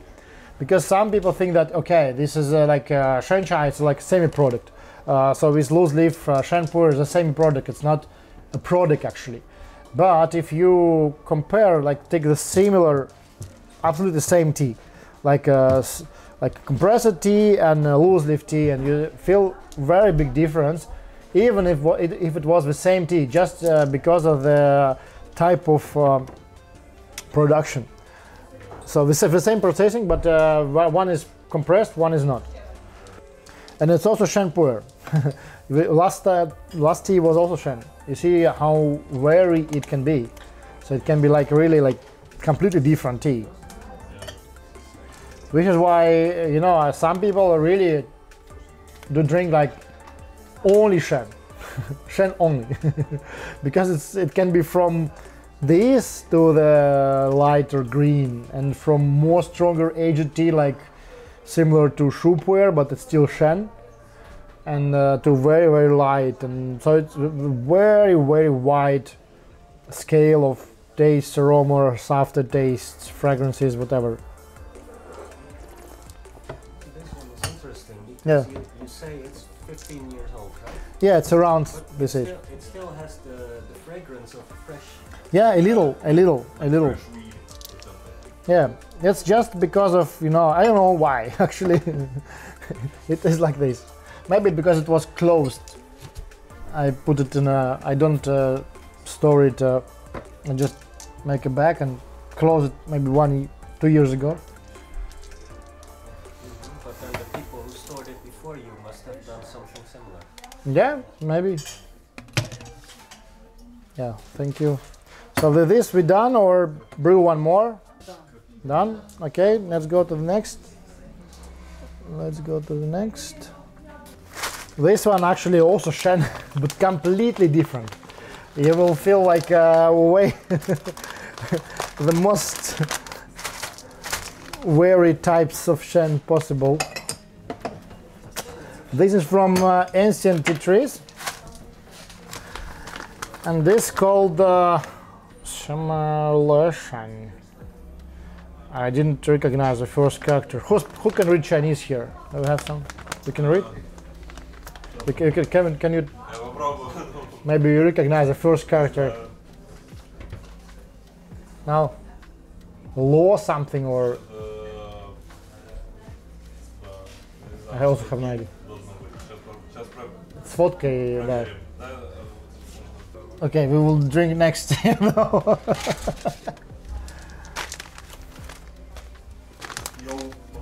Yo? Yole. Yole. Yeah, actually there's a mountain Yole. Great, thank you. So this is like Yole Shan. Yole, it's a mountain in Menhai region, I believe. And then it's name of the mountain in front. It means like if it's not Taidi Chai, it's not a plantation tea. And you can easily see it in appearance. I will give you back now. You will see how good Shen looks like.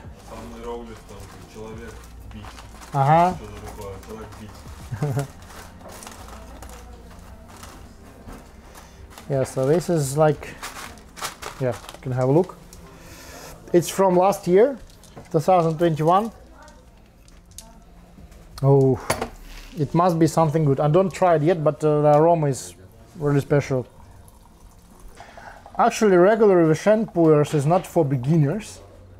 So if not drinking tea for long, maybe it's like a little bit strange feeling because it's strong and also tastes a little bit not so sweet, more bitter notes and so on. But yeah, let me go from not on the first floor but on the 10th from very beginning. Yeah, sometimes even stronger from my personal feeling, but you know, it really depends. Yeah, it's very sweet. It's a good one. I just recognize from the aroma of dry leaf.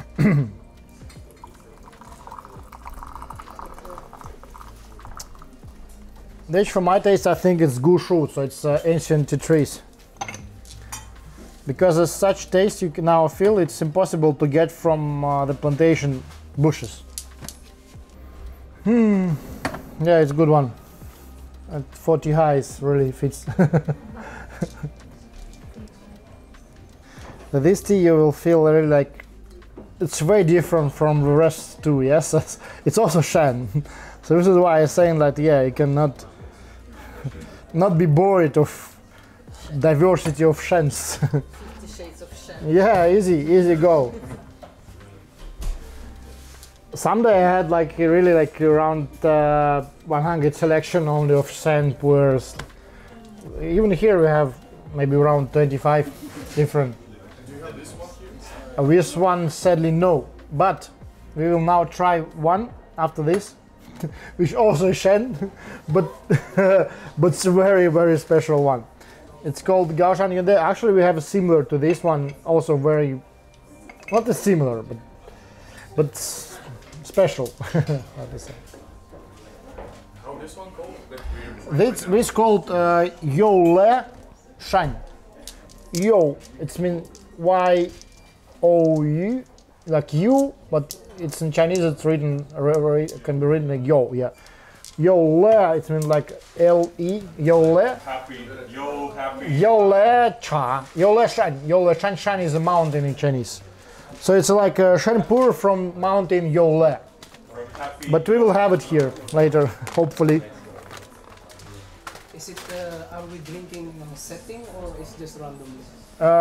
We drink it randomly. I just see what we have. We already drink maybe like 15 types, even more, I believe. Like this 5. Probably I've never been so high. First time I realized what the tea condition it actually is. Yeah. Yeah. Tea state. Tea state. Actually, this is why we don't need alcohol. We don't need anything. Yeah. You can leave it on the front desk. Maybe people want it there. Yeah. Yeah. Okay. Thank you. Just. Yeah. Thanks. But I heard that somebody was asking for it. Okay. So I came back with We have some more. I can brew more. Sergey, when Yeah. you have this approach of let's see what we have, you can call the event a tea roulette. What? Tea roulette. Tea roulette. Okay. Yeah, actually it is. I'm still learning. The whole life. Chinese, it's you never stop learning, you know, because even for example, yeah, I can easily speak on the themes which is needed for my purposes. Like, okay, I can rent hotel, I can travel somewhere, I can take a taxi, I can take some food, I can buy tea, of course, and make all the shipping, delivery, tea processing, whatever, which is all belongs to what I'm doing in China. But for example, if I go to some, construction factory, hey, hey, yeah, if you go to some construction factory, it will be very difficult for me to talk about, like some industrial machines, like order it. If some friend ask me, oh yeah, please buy some industrial machine, I can order it, but I can't go into details and explanation how it works and so on. So it's all specialty, or some chemical production, for example. Yeah, for example, I can talk about some glazes, for example, because we do have a ceramic factory. And because I also relates to clay and all these glaze, like yo in Chinese, it's like the same as oil, actually, the same character, like glaze. And also Cai Shao, it means like wood-fired pottery, Cai Shao. Can we also mix all those tea in one glass and just drink it? Whew, welcome. You're welcome. Yeah, you can. It's no risk at all. You can mix it. Of course, just the concentration is better to control. You can control the amount. You don't drink too strong. But actually, I had a story that one guy on my ceremony do like that. You see that? Whoa, let's try. Yeah. That's where I am quite interested. But still, actually, it's a good tea, and it's but it's really strong.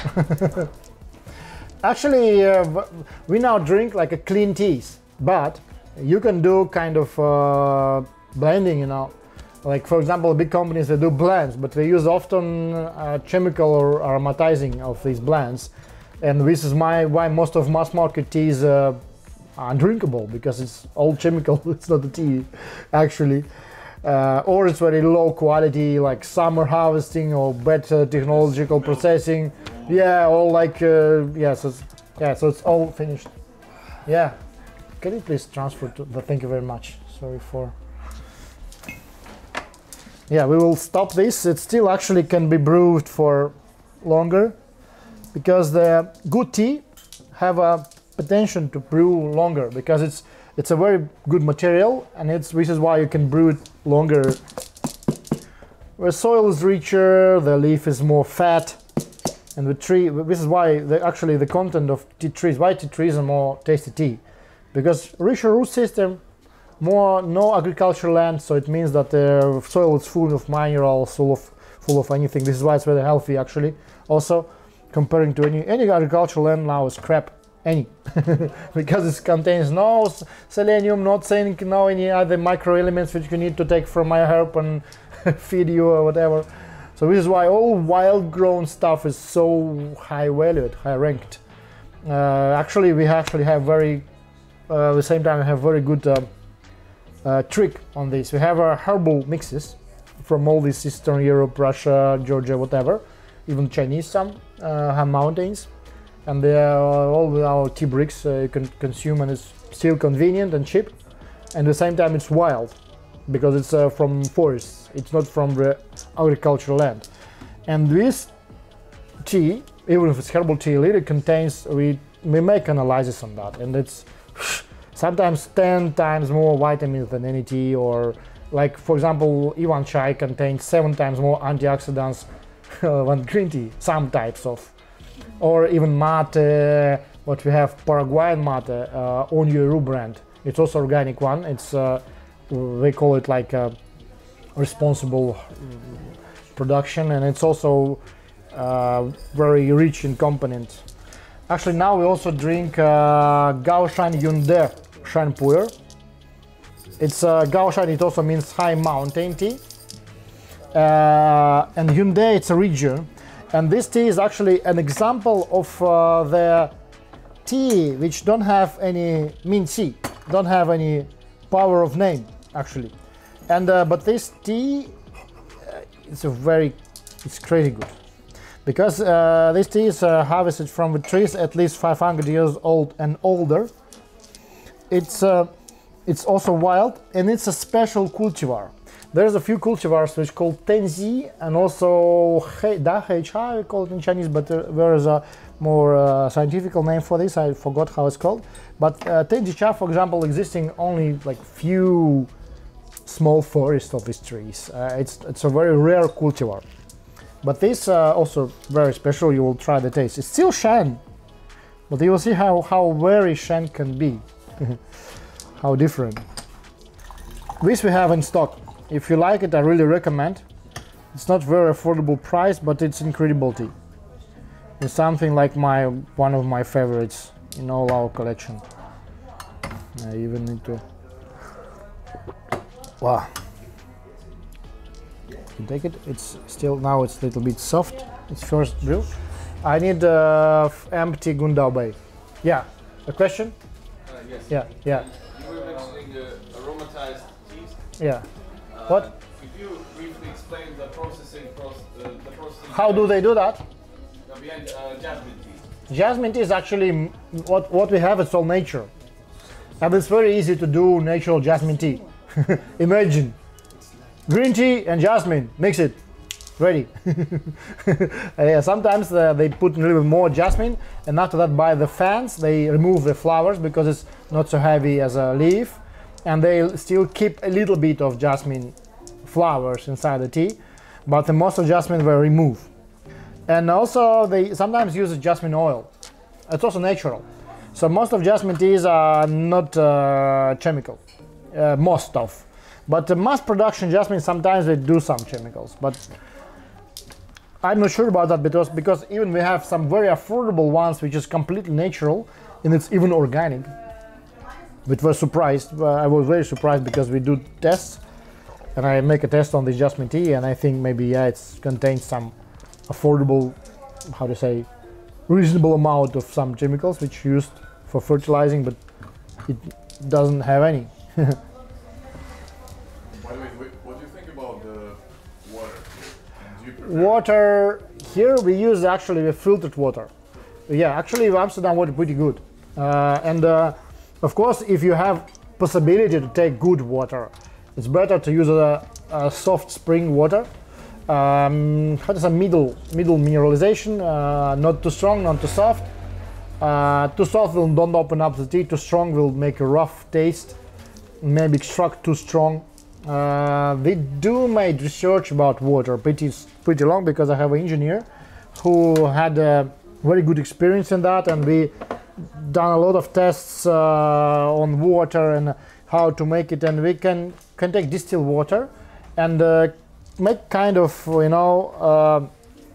like some components, yeah, like sodium, like magnesium, and we just add it in water in certain amounts, and we have kind of water which is perfect for white tea, perfect for green tea, perfect for black tea, perfect for puers, perfect for oolongs, and it's possible to do because, for example, coffee business, they do that. For example, the coffee competitions. You live in Australia, you have certain water. You live in America, you have different one. You live in New Zealand, or you live in Thailand, or you live in Japan, or in Europe. You have, all water is different. But you go to competition, for example, in Milan. And you want to make your coffee on it. But you don't have the same water. And this is why the coffee competitor, professional baristas, they have these certain chemicals, which you can take distilled water and this powder, and mix it up, and you have absolutely the same water in any point on the planet.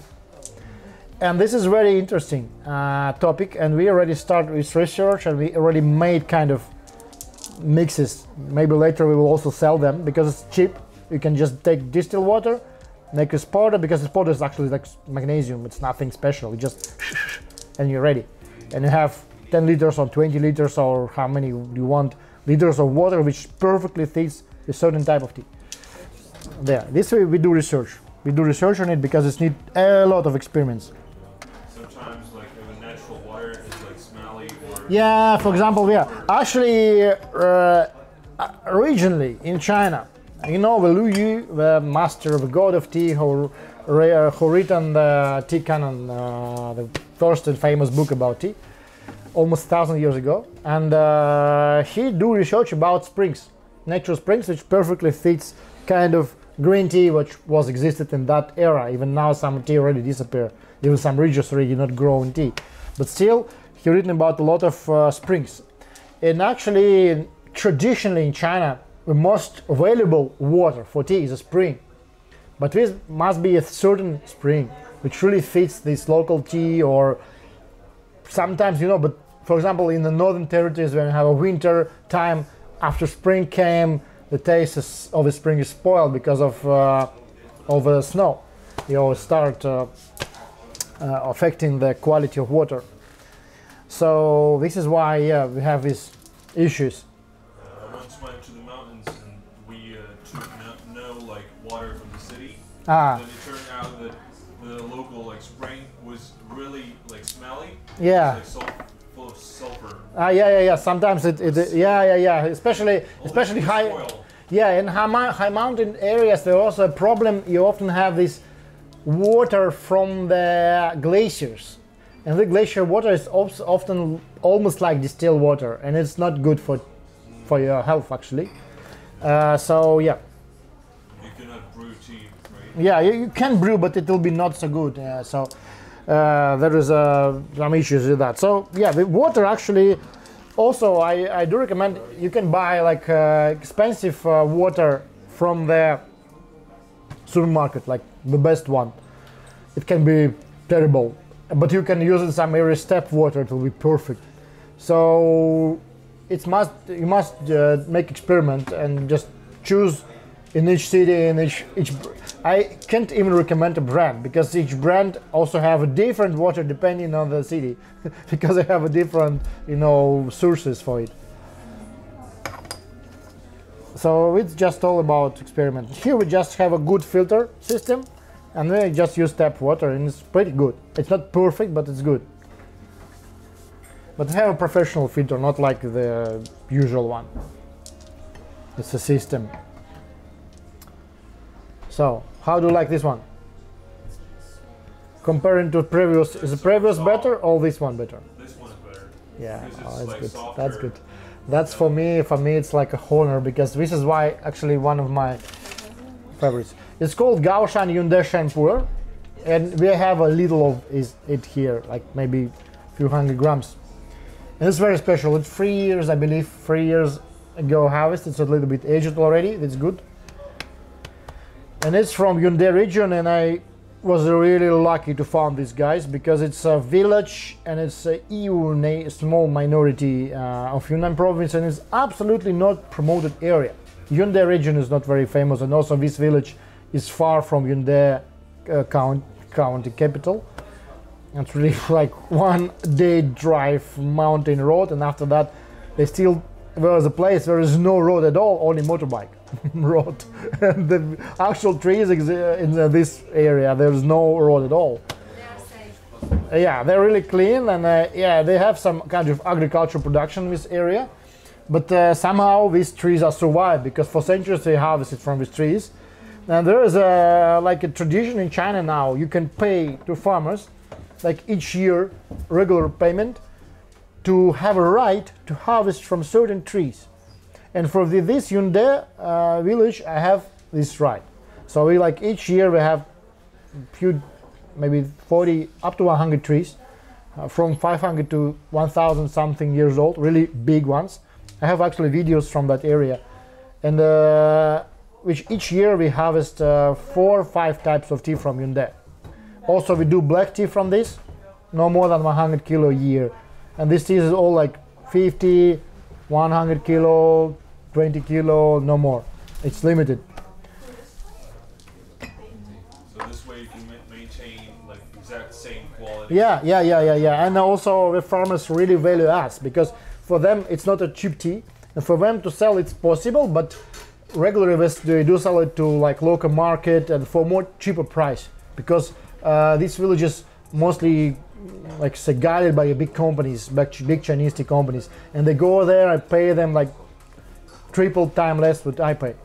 So we do value us very low, very strong, and even sometimes they do me kind of a credit, and I not prepay the whole amount, and so we have a good cooperation for several years already.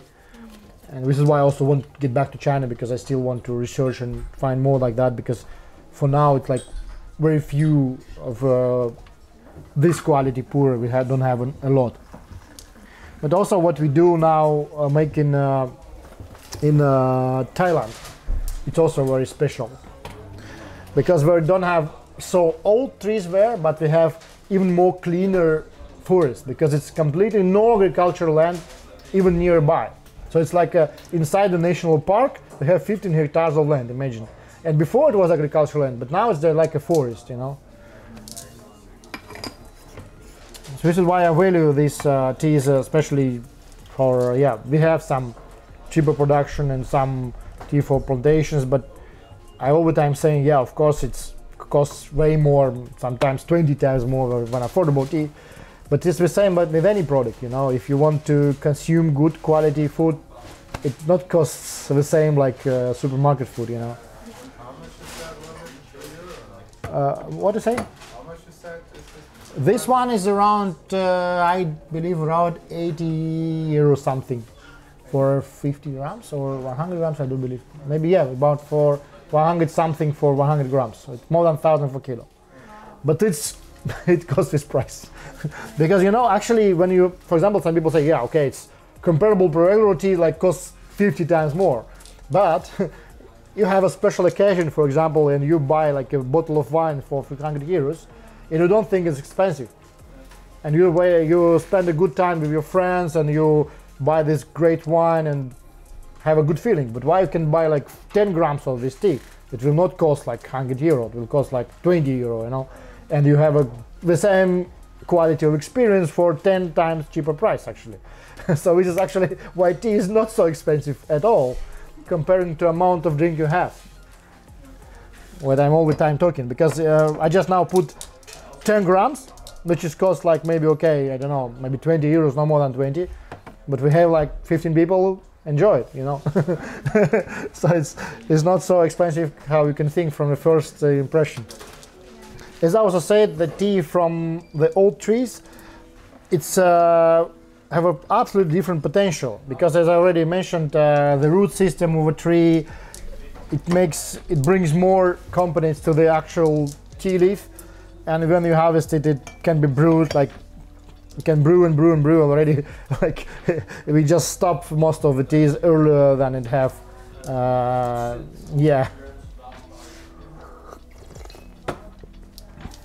This is also actually one of the reasons what I previously mentioned, that some of the people prefer to drink only Shen or mostly Shen, especially rich Chinese people, because they know how many agricultural fertilizers, chemicals used in the mass production plantations. And this is of course an issue. I don't like to say that it's very bad for your health, blah blah blah, because even if you live in a city for one day cycling, even here in Amsterdam, the low emission zone, you still have something, you know. But if you're like living in a big city like London, Paris, whatever, Moscow, Tokyo, Shanghai, imagine how many chemicals you have only in air, regular air, if you just live in a city. Because I was lucky to live most of my time not in the big city, which is why when I get back to Moscow, I was born in Moscow, but I raised in Karelia. It's a northern Russia territory, mostly looked like Finland, you know. So it's lakes and forests and and very good air and so on. This is why when I raised, I just also realized that Moscow is not my city, like any city actually, and I moved to China, most of my time spent there, and also other nature places. And when I back to the city, I just all the time felt like, what is it? I can't breathe, you know. And after that, you feel more connected to nature, and you see how it's really important to take natural food, and it's not like only trend; it's really needed now. By all these farmers market here, like over here, like any Saturday we have great farmer market nearby, and I don't know the name. I just know that there's a fresh oysters, which is like incredible with lemon, and I like it. Yeah. It's fully packed all the time, and we're sold out almost all the time. Yeah, because people just wait a whole week to buy the really natural food from them. So tea actually, yeah, because tea is really undervalued, because anyone know, yeah, there's like natural oysters, natural potatoes, 10 times more expensive, or even wine or if cheese or whatever, but no tea. Why? Because it's just, you know, no one know. Yeah, and when I just mentioned that rich Chinese guys, because then even some of them, they have like, for example, in Thailand, they have a one plot of land which bought by Chinese guys, and it was very surprised because there is not too many, there's no factories actually, and they didn't cut the trees. We didn't, for example, we trim it a little bit the trees to have more leaves because we do kind of business on it, but they don't trim leaves at all. And this is why we also later on decided also not trim our trees also. And they have a, you know, from plantation like 5 hectares, we asked the local pickers, and that picker said they harvested only like 20 kilos of leaves. Imagine, it's like 5 kilos of tea only. And after that, I just recognized that it's not a company bought. It's like one very rich guy bought his own 5 hectares on land. Imagine, it's a hectare can cost like over $70,000 for 1 hectare. So he spent really big amount of money to buying the forest to harvest a very low amount of leaves, because if you harvest from a forest, you don't have all these huge amounts which harvested from plantations. For example, for around 15 hectares, we sometimes harvest like 100, 200 kilos of fresh leaves, which is nothing, like 50 kilos of fresh, of ready tea, which is why it's also not very cheap. But he bought it for personal usage, you know. Yeah, it's show you something, but how regularly Chinese love the tea, how they really care about the quality of it.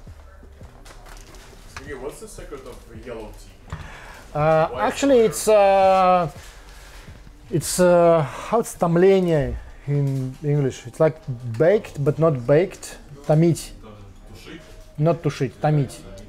It's like, you know, they rope in a paper and also kind of like stewing, but in even lower temperature for longer time. For also like for night time. Even sometimes it's like 10 hours or something. So it's. I know how to say that in Dutch, but not in English. Okay, how to say it in Dutch? Maybe someone. In Dutch, I would say gepoft. Gepoeft. Okay. Gepoeft tea. No, Which is the secret of gepoft. gepoeft. Gepoeft. Okay. So gepoeft means like which is the secret of green tea, of yellow tea. Sorry. It's just production costs. Actually, it depends, because also it can be like needles. You know, like it's called huan ya. It's the huan. It's a yellow in Chinese, and ya it's a bud. And huan ya, it's for example Gaoshan Yongde. We also have one. I do believe we have here. And this is one of the my personal favorites yellow teas. But also we're pretty big amount of like Mending Huan Ya and some other. This is like only bud, but there's also yellow tea which is not a bud, but 1 leaf and 1 bud, or 2 leaves and 1 bud. This one is cheaper, but the production process is similar, but material is way cheaper. So this is why it's also the price sometimes will be 3 times less. But the secret is that not so many areas do this tea, and also the production is pretty complicated comparing to green and white. But actually, oolong is way more difficult in production processing, but is very cheap in harvesting, because regularly oolong is not a hand-picked tea. It's a cut by machine, the big crop, and after that they process and they remove the sticks, and they do have this special long fermentation and breaking and fermentation, and again roasting and again fermentation. I just show you this book with 17 steps. Some of those is repeatedly, but like 30 steps maybe. Sometimes some teas even 40 steps. Imagine. So it's really complicated technology process, but this helps you to do it not manually, which is why some oolongs can be cheap. But with yellow tea, which is also pretty complicated processing, but it very harvested by hand, and it's very small amount of small leaves, very small amount of material, and it's all manually. So this is why it's expensive, mostly. And also some teas are expensive because of the, how to say, the promotion.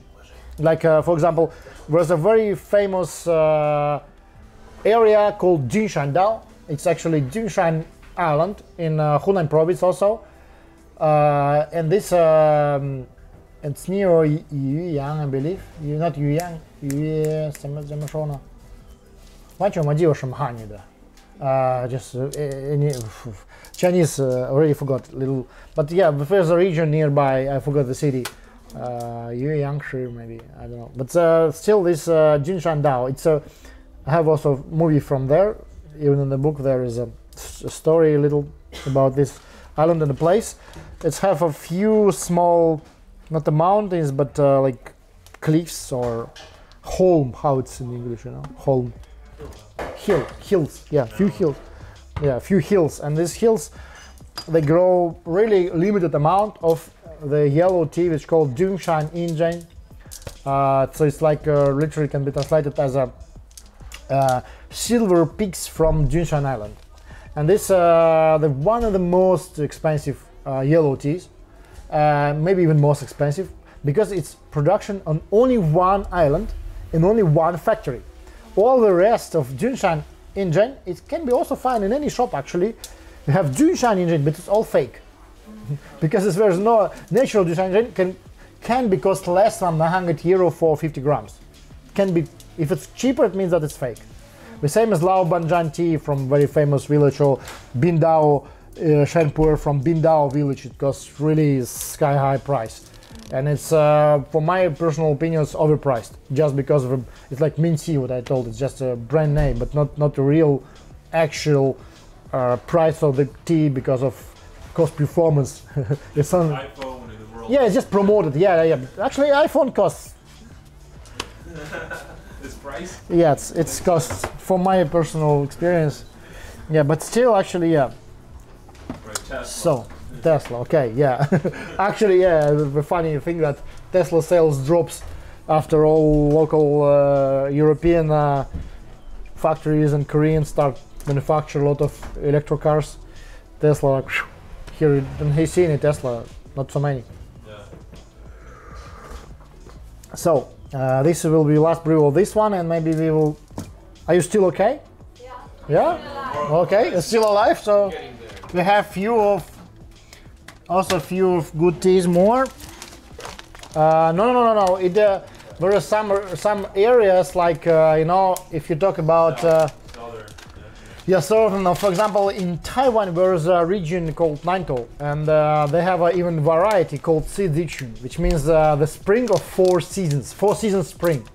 Or for example, Kunming city in Yunnan province also have a brand name of a city like. Eternal Everspring city, you know, Everspring city, and it means like in these regions, and Kunming there is no tea, but it's like capital of Yunnan province, but tea on the southern province, but still there's a lot of regions which you can do tea all year long, constantly, all the time. So it's yet having like each 10, each 12, each 14 days, depending on the amount you harvest and the type and variety and room and temperature, whatever, you can still do. Maybe during rainy season it's a little bit worse quality, but still if you know how to operate with tea and know how to process proper, you can adapt even wet leaf to production. And actually the gunfu, it's often in English it's called kunfu, but actually in English it's called gunfu, it's not kun. I hate all these wild jails translation. It's like it's so stupid. Like when you go to Taiwan, you can read like chiai, all this terrible sound crap, which is absolutely not Chinese because it's not chiai, it's jiai.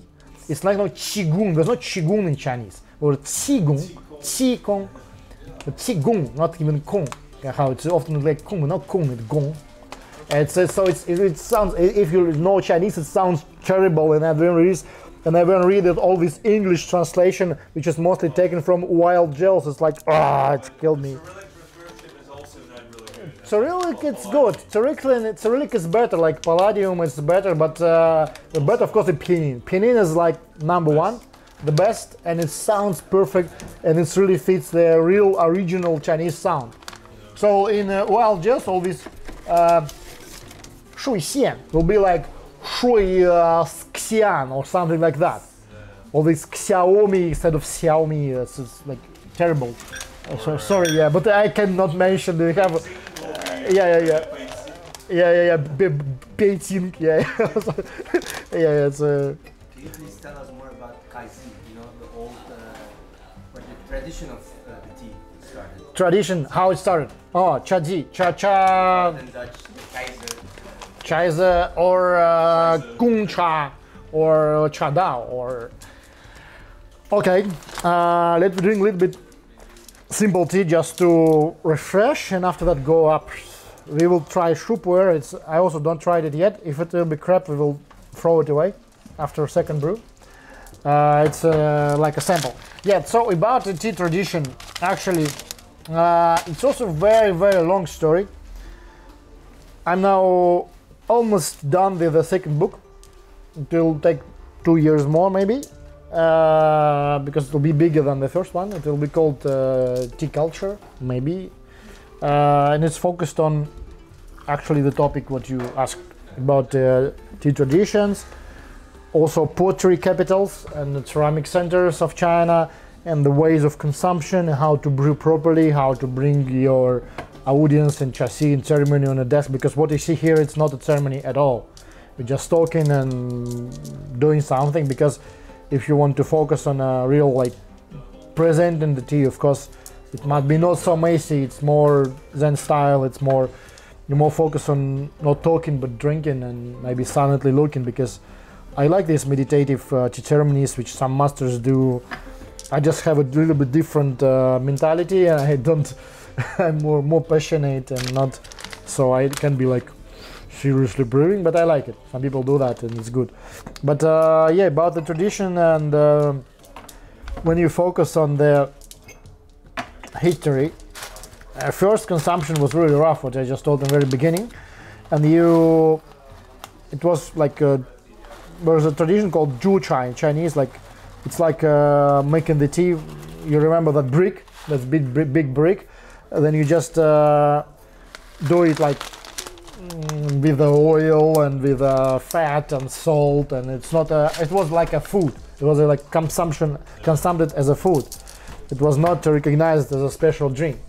And it slowly came to something like they just start very primitively do kind of a tea. They start like harvesting teas. Actually, Wuyishan Puer is the most ancient tea on the planet, because you just harvest the leaves, a little bit wither it in the shade, like few hours. After that, you just roast it, roll, and dry. Mostly in sunshade, naturally dry, not with a machine dry. So you don't need any machine at all. It's all manual. Only you have like this roasting big wok, like the same wok you prepare your food, the same wok you making tea. Actually, it was in China for centuries. But what's interesting that most of the tea production was concentrated, of course, in Yunnan province for very first period of time, and there was a not big area of production, but pretty big amount. And mostly it was not Chinese people. It was small national minorities like Yao, Lahu, all these Daizu and other Bulanzu, and a lot of minorities. Yunnan mostly inhabited my small minorities, not Chinese.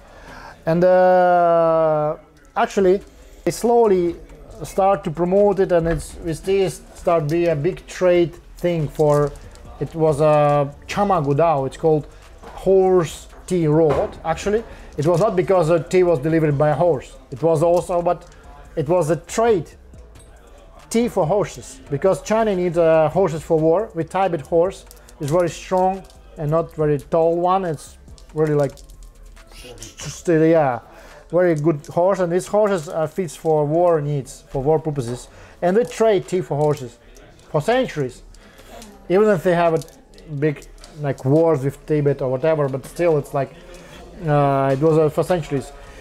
Of course, after revolution in China, all it was stopped, and after that but still Tibetans and Uyghurs and the Middle Asia, and they consume a lot of puer tea and Hai Cha because they need it because they have lack of vitamins on the high altitudes.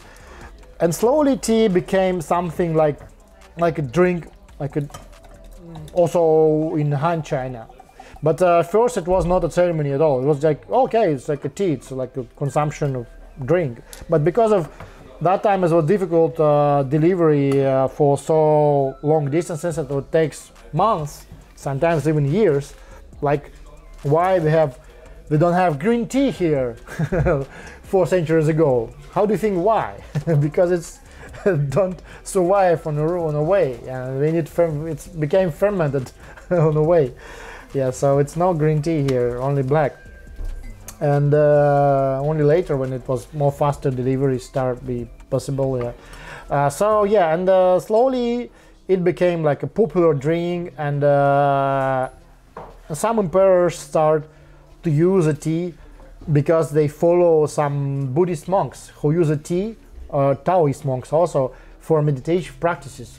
Which is why it's so strongly, the culture of consumption is strongly linked to religious practices of China and Japan. Also later then tea came to Japan from China actually, as most of Japanese culture came from China and was changed a lot and adapted, but still.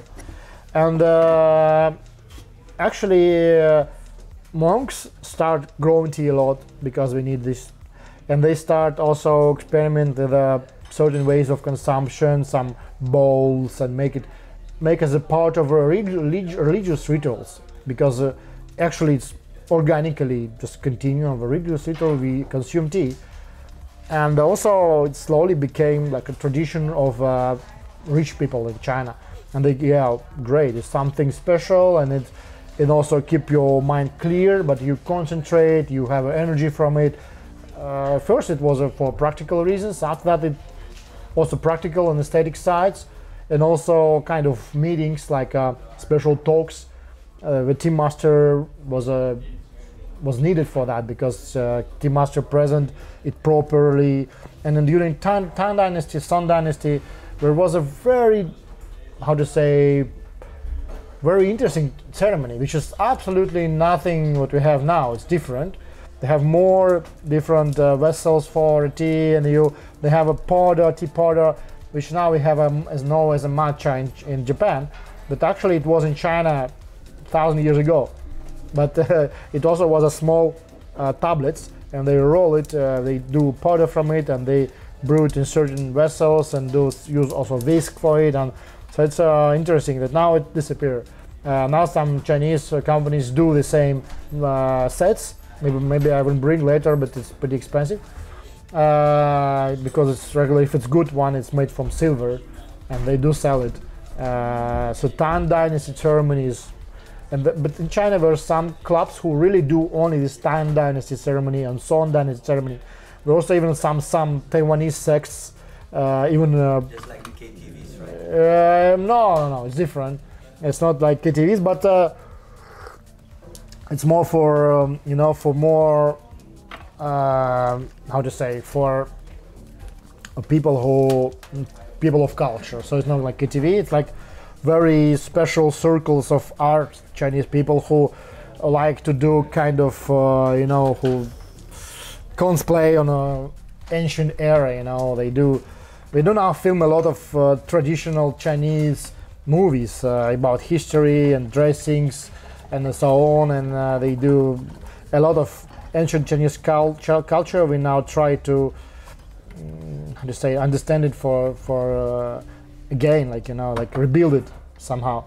And this is also part of this movement, because there is also Xiandao tradition. It means like a Dao of aromas, of this all these small pieces of wood, of agar wood especially, and there's a lot of story around this, so it's interesting. But some people do kind of cosplaying of old emperor times, dressing and rituals, and they also consume this. They also use this Tang Dynasty ceremony and Song Dynasty ceremony. So it's actually very big story behind, and even some schools for that. So it's a big market in China. Even for example, if you want to learn Chadao or tea ceremony or tea as itself, there's 3 grades. First is like a Chadao Shi, it's like a master of tea ceremony. The second is Pin Cha Shi. It's a master of trying tea, Pin Cha, which means like consuming or drinking tea. And the third grade is Chao Cha. It's a master of tea production. So it's actually technologist of who can go to tea factory and do something from fresh leaves. This is the highest level. But also sometimes this highest level don't know how to do cha dao. So this is why, yeah, actually good one. I thought it's not so good, but pretty good. It's a Shu Puer. It's a Shu. I noticed that when you talk to like ordinary Chinese people and you start telling them about like various kinds of cheese, Yeah. most of them are unaware of all these varieties. Yeah, they actually don't know. They actually don't, because mostly they don't know. They know maybe most common thing like Lunjing, Dragon Well tea, or some Tiguanin Puer. They know the names, but regularly they don't consume as we hear. So it's also kind of underground in China. But still, it is underground that attract millions because there's a lot of Chinese, and it became more and more popular. And especially what I really do like that in regions that are tea growing a lot, they also tea consumption is really high, and also the youth follow the traditions. They really build tea houses, they open new tea factories, they get back to villages to open new tea factories. So they really work on this, and they don't just randomly follow Western trends. In the north and they go slowly to the south. It depends. If you talk about the ceremony itself, what we have now actually it came from Taiwan. After the revolution, after the revolution, mostly from Taiwan. After revolution in China, then the old Kuomintang party and a lot of people from Guangdong province and Fujian province came to Taiwan. This is why actually oolongs grow there, because a lot of people from Fujian was the tea farmers, and they started tea plantation in Taiwan on Alishan Mountain in the 60s. Not so long story actually. They had some tea in Hsinchu district, in Moychay and other regions of Taiwan before, but on Alishan it started the big production only like a few decades ago.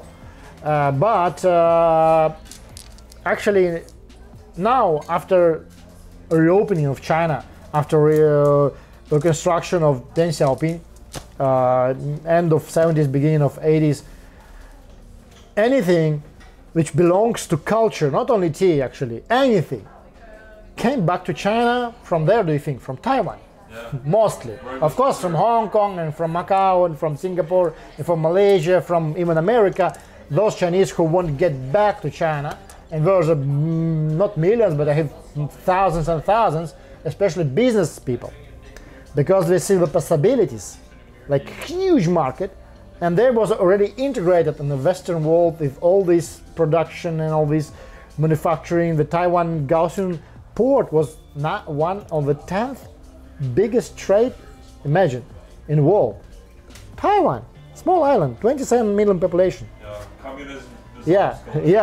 So this is loud. And so the hundreds, thousands of Taiwanese businessmen go to China. And one of those businessmen was one very great guy, if I remind his name.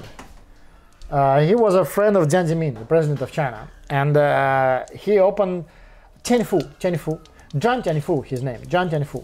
Now I believe he is almost dead. He's more than 100 years old. And I have his book. Yeah, almost dead. I don't know, I'm not sure, but maybe, already dead. And he had opened in the middle of 90s hundreds of tea shops in China. And also because he was a friend of President Jiang Zemin, he have good relations with Communist Party, he just opened even factories and universities for learning and training tea culture in China, in mainland China. And he was first, not only one. After others start, and some Chinese also start, but he was like one of the initial of this movement. And he still have hundreds of shops, his company, Tianfu company. I was in a university in Sichuan province, for example. They have a big museum of variety. It's also a variety of teas. They have a garden with a beautiful museum and so on. So he done a lot for promotion. Later on, of course, a lot of Chinese copied and follow and bring new concept and so on. So it's interesting. actually. But how to say?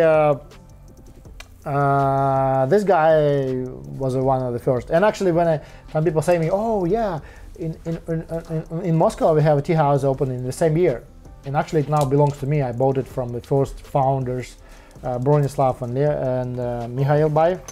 Mikhail now living here near Luxembourg, and I bought this tea house. It's called Tea Culture Club, actually. Yeah. He lives in Luxembourg, yeah. Mikhail Bayev, yeah. I visited him. He still lives near Moscow, but not in Moscow, but nearby. Yeah, yeah. But actually, Leonid now lives here, and Mikhail Bayev, and Mikhail Leonidovich all the time. I have few interviews on my Russian channel with him, but actually he was one of the first founders, and he opened the first tea house in Moscow after Perestroika time, and it now belongs to us. So we have this more than 30 years history, almost 30 years history. But I'm joking all the time that the modern ex-Soviet, how we can call it, tea culture is the same age that the modern Chinese tea culture. Funny, but it's true, because it's not exist at all in the 80s. And very, very like, of course we have all the roots and la la la la la, but no tea culture, culture of tea houses, and their deep knowledge about all of these still mostly presented in Taiwan, not in China. Yeah. But now, of course, things changed, and we have in Taiwan actually why is a good source for knowledge, and also the aesthetics of tea and the tea ceremony and all this. Why? Because it also was occupied by Japan for 50 years, and Japanese bring a lot of their tea culture there. So now it's like mixed of Japanese and Chinese and the Taiwanese own culture all together. So it's very, very interesting story. Yeah, this is why I really love it. But this is it's another story. So guys, I do believe that we had a kind of 5 hours ceremony, almost. Yeah, we started 2:20 I believe. Now it's 5:20, so it's 3 hours. Oh, not 5. 7. Okay, let's do more. In this case, I have more tea. Let's drink one Shen. Yeah, one more Shen. Okay.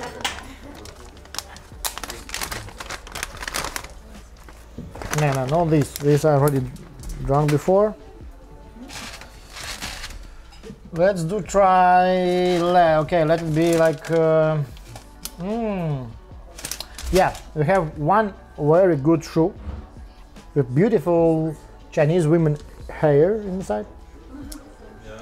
Wonderful. Even when you found the hair in Puer, you are lucky.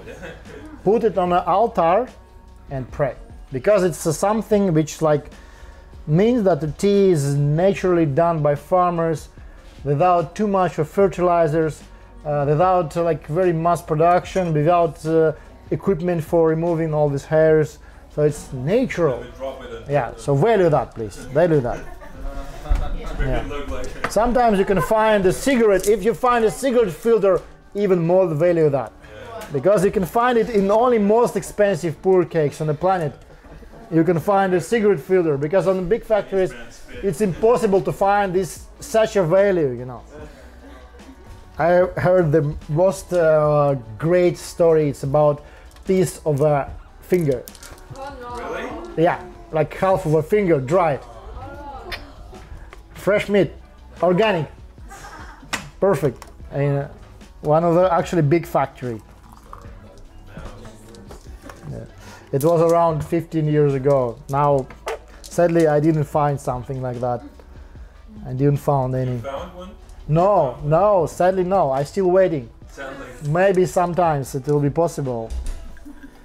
But yeah, now we. You're not so impatient that you want to volunteer a finger for it. Oh, you just not receive the full amount of dough you need. You know, you just not feel the real dough. The real dough, if you don't care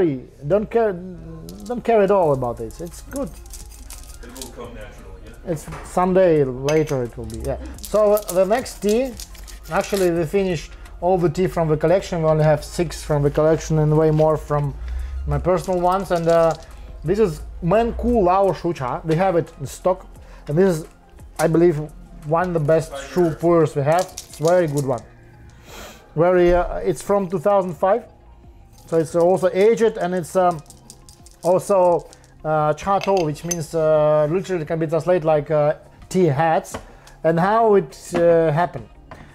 When you do watui, the big wet pile fermentation of Shu Puer, there is an upper layer, a lower layer, sometimes even inside. Some tea came like stick to each other and have like a big pile, or not pile, but upper layer of very strongly compressed tea. Before we just remove it and throw away. After that, they decided it's pretty tasty, and we decided break it for pieces and also sell it. So this is actually the Lao Chateau story. And now we have some of those also here. And it's from Mengku region, pretty good region. It's there is one of the biggest factories, private factories, which is interesting. Shuanjiang Mengku. Shuanjiang literally can be translated like 2 rivers, because Jiang is the name of a river. Actually, the river is a He in Chinese, but Jiang is like a big river, like a source of huge rivers. Mekong, actually, Mekong River. It's nearby there. It's it's first it came from Himalaya, and after that it's go from China to Vietnam. Yeah, not only, even Thailand. Yeah, it's So it's like, so it's a very big. Yeah, so this might be first brew we don't drink, and next one will be better. Yeah, Mengku actually. Mengku, the region called Mengku. Mengku, Shuanjiang Mengku. It's a Lingshan city.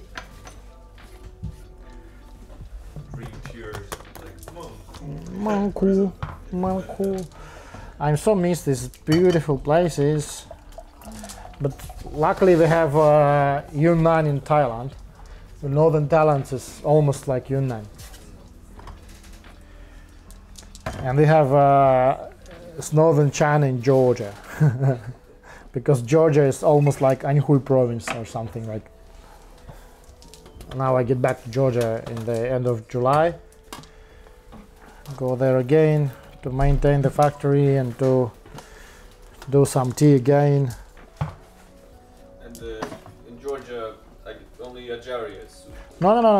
Of course not. Ozurgeti, Guria, our factory is in Guria, not in Ajari. Ajari region has also a lot of tea, but actually it's Guria, for my personal feeling, is better because of the climate. It's a little bit moved from the sea. And actually it's similar because Chakvi, it's a jar already, but still Guria region is the biggest in amount of fresh leaf. And the Ozurgeti is the center. Ozurgeti is the center of tea production in Guria. And our factory is just located in Gurianta. It's in Ozurgeti city, village nearby. It's not a very mass production. Actually, this factory we especially started not for doing like huge amounts of teas, but mostly for kind of experimenting. We also do cooperate with local farmers too. Like, yeah, it's interesting, and it's opened up slowly, and it's also the difference in tastes. You can easily find because of region. The region also different. So this one is in stock. Yeah, this one we have. It's pretty good one. It's one of our best Shu Puer, I believe. Actually, it's Oliver's selection. You can honor Oliver for that. Ask him to select the best teas what we have, and we tried all of them here. And the factory in Georgia, the Georgian production is for the EU market. Not in for Russian market. Also, we do export some because it's very close. It's like 2 days and you have it, and 3 days. Okay, there's like Georgian military road is very difficult. Yeah, it's called Georgian military road, one of the most beautiful and most dangerous roads on the planet. Leads to like the so-called Asia, or Yeah. No. It leads directly to south of not to south, through South Abkhazia and through South Ossetia and South Abkhazia. In Abkhazia, there's no roads you can travel. The Soviet Union, they built for like 20 years a huge tunnel. Yeah. And it's impossible to use now. Yeah. the tunnel that was used for like the invasion. Yeah.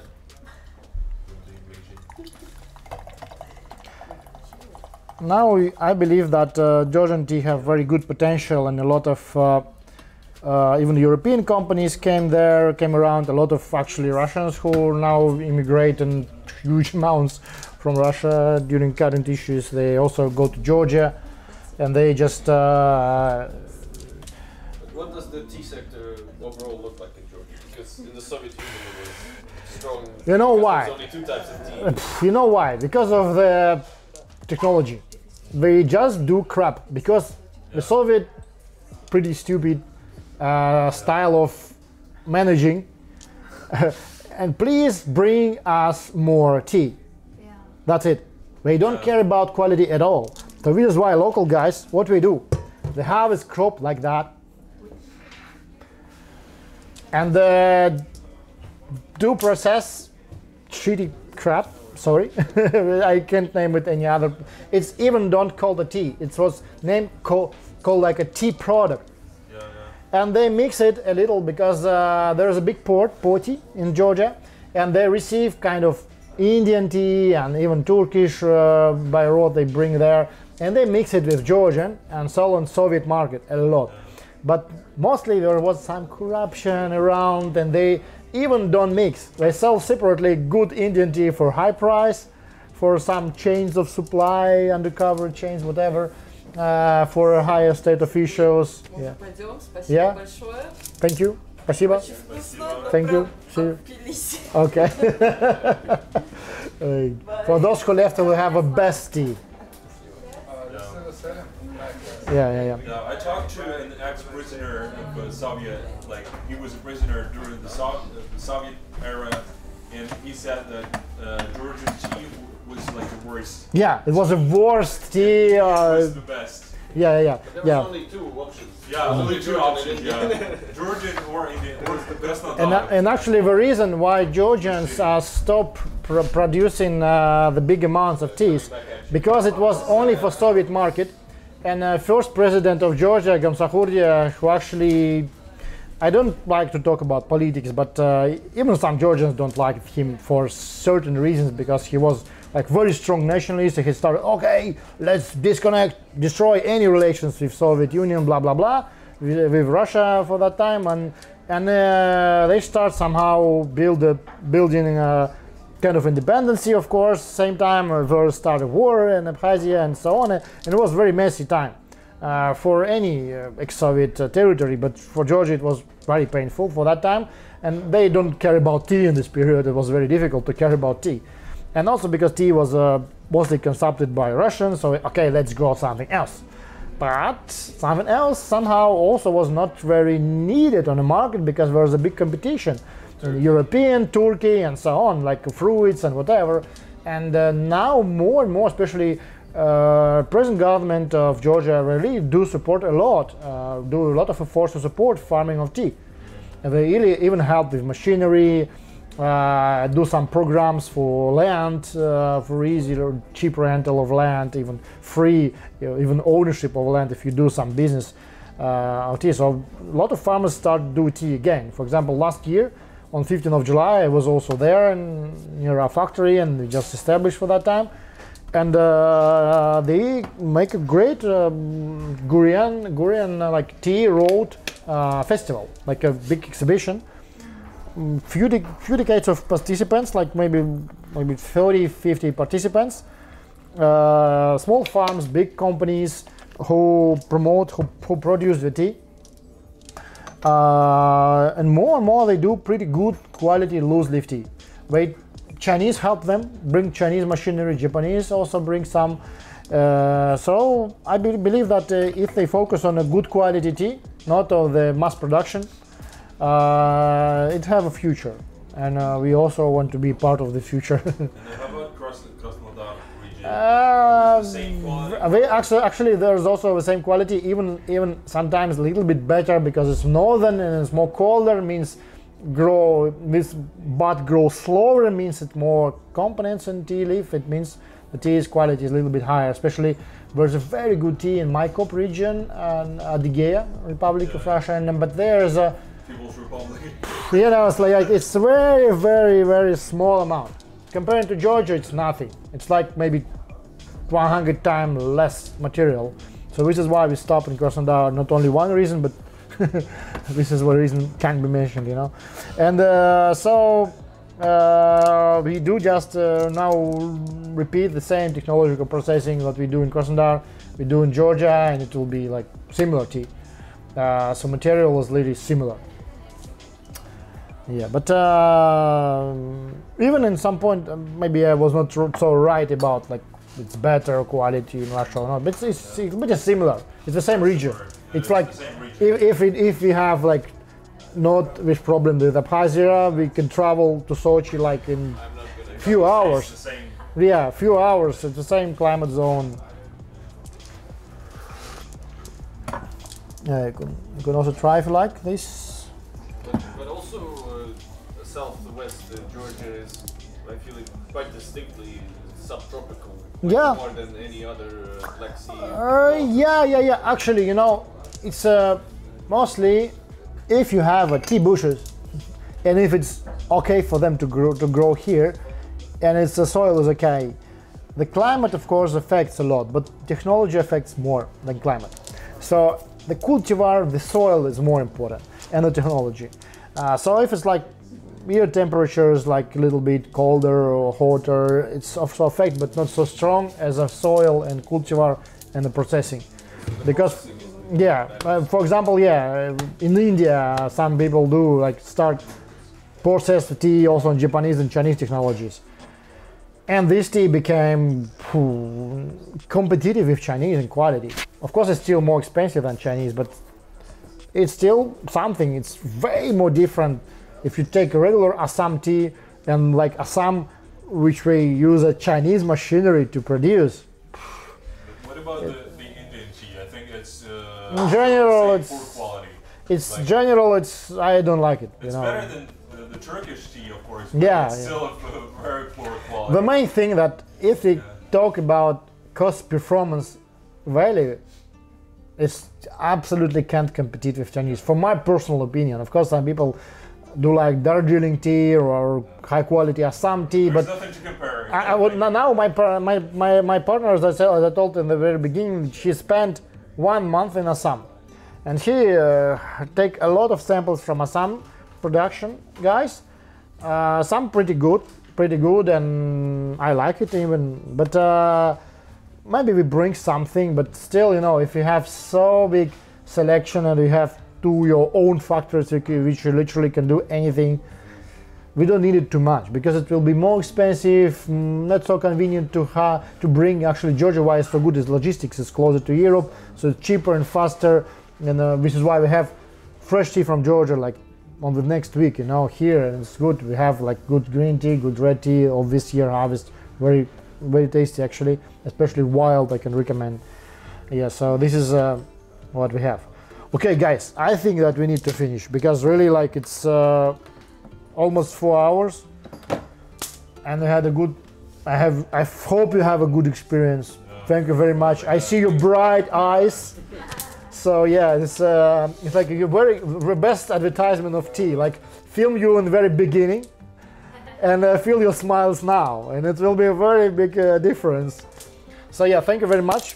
I hope we will do again in the maybe end of July and beginning of August. I will be here again, and we will drink some fresh tea from Georgia. Not only, I will bring something. Thank you very much. Thank you. Thanks for coming. Yeah, great.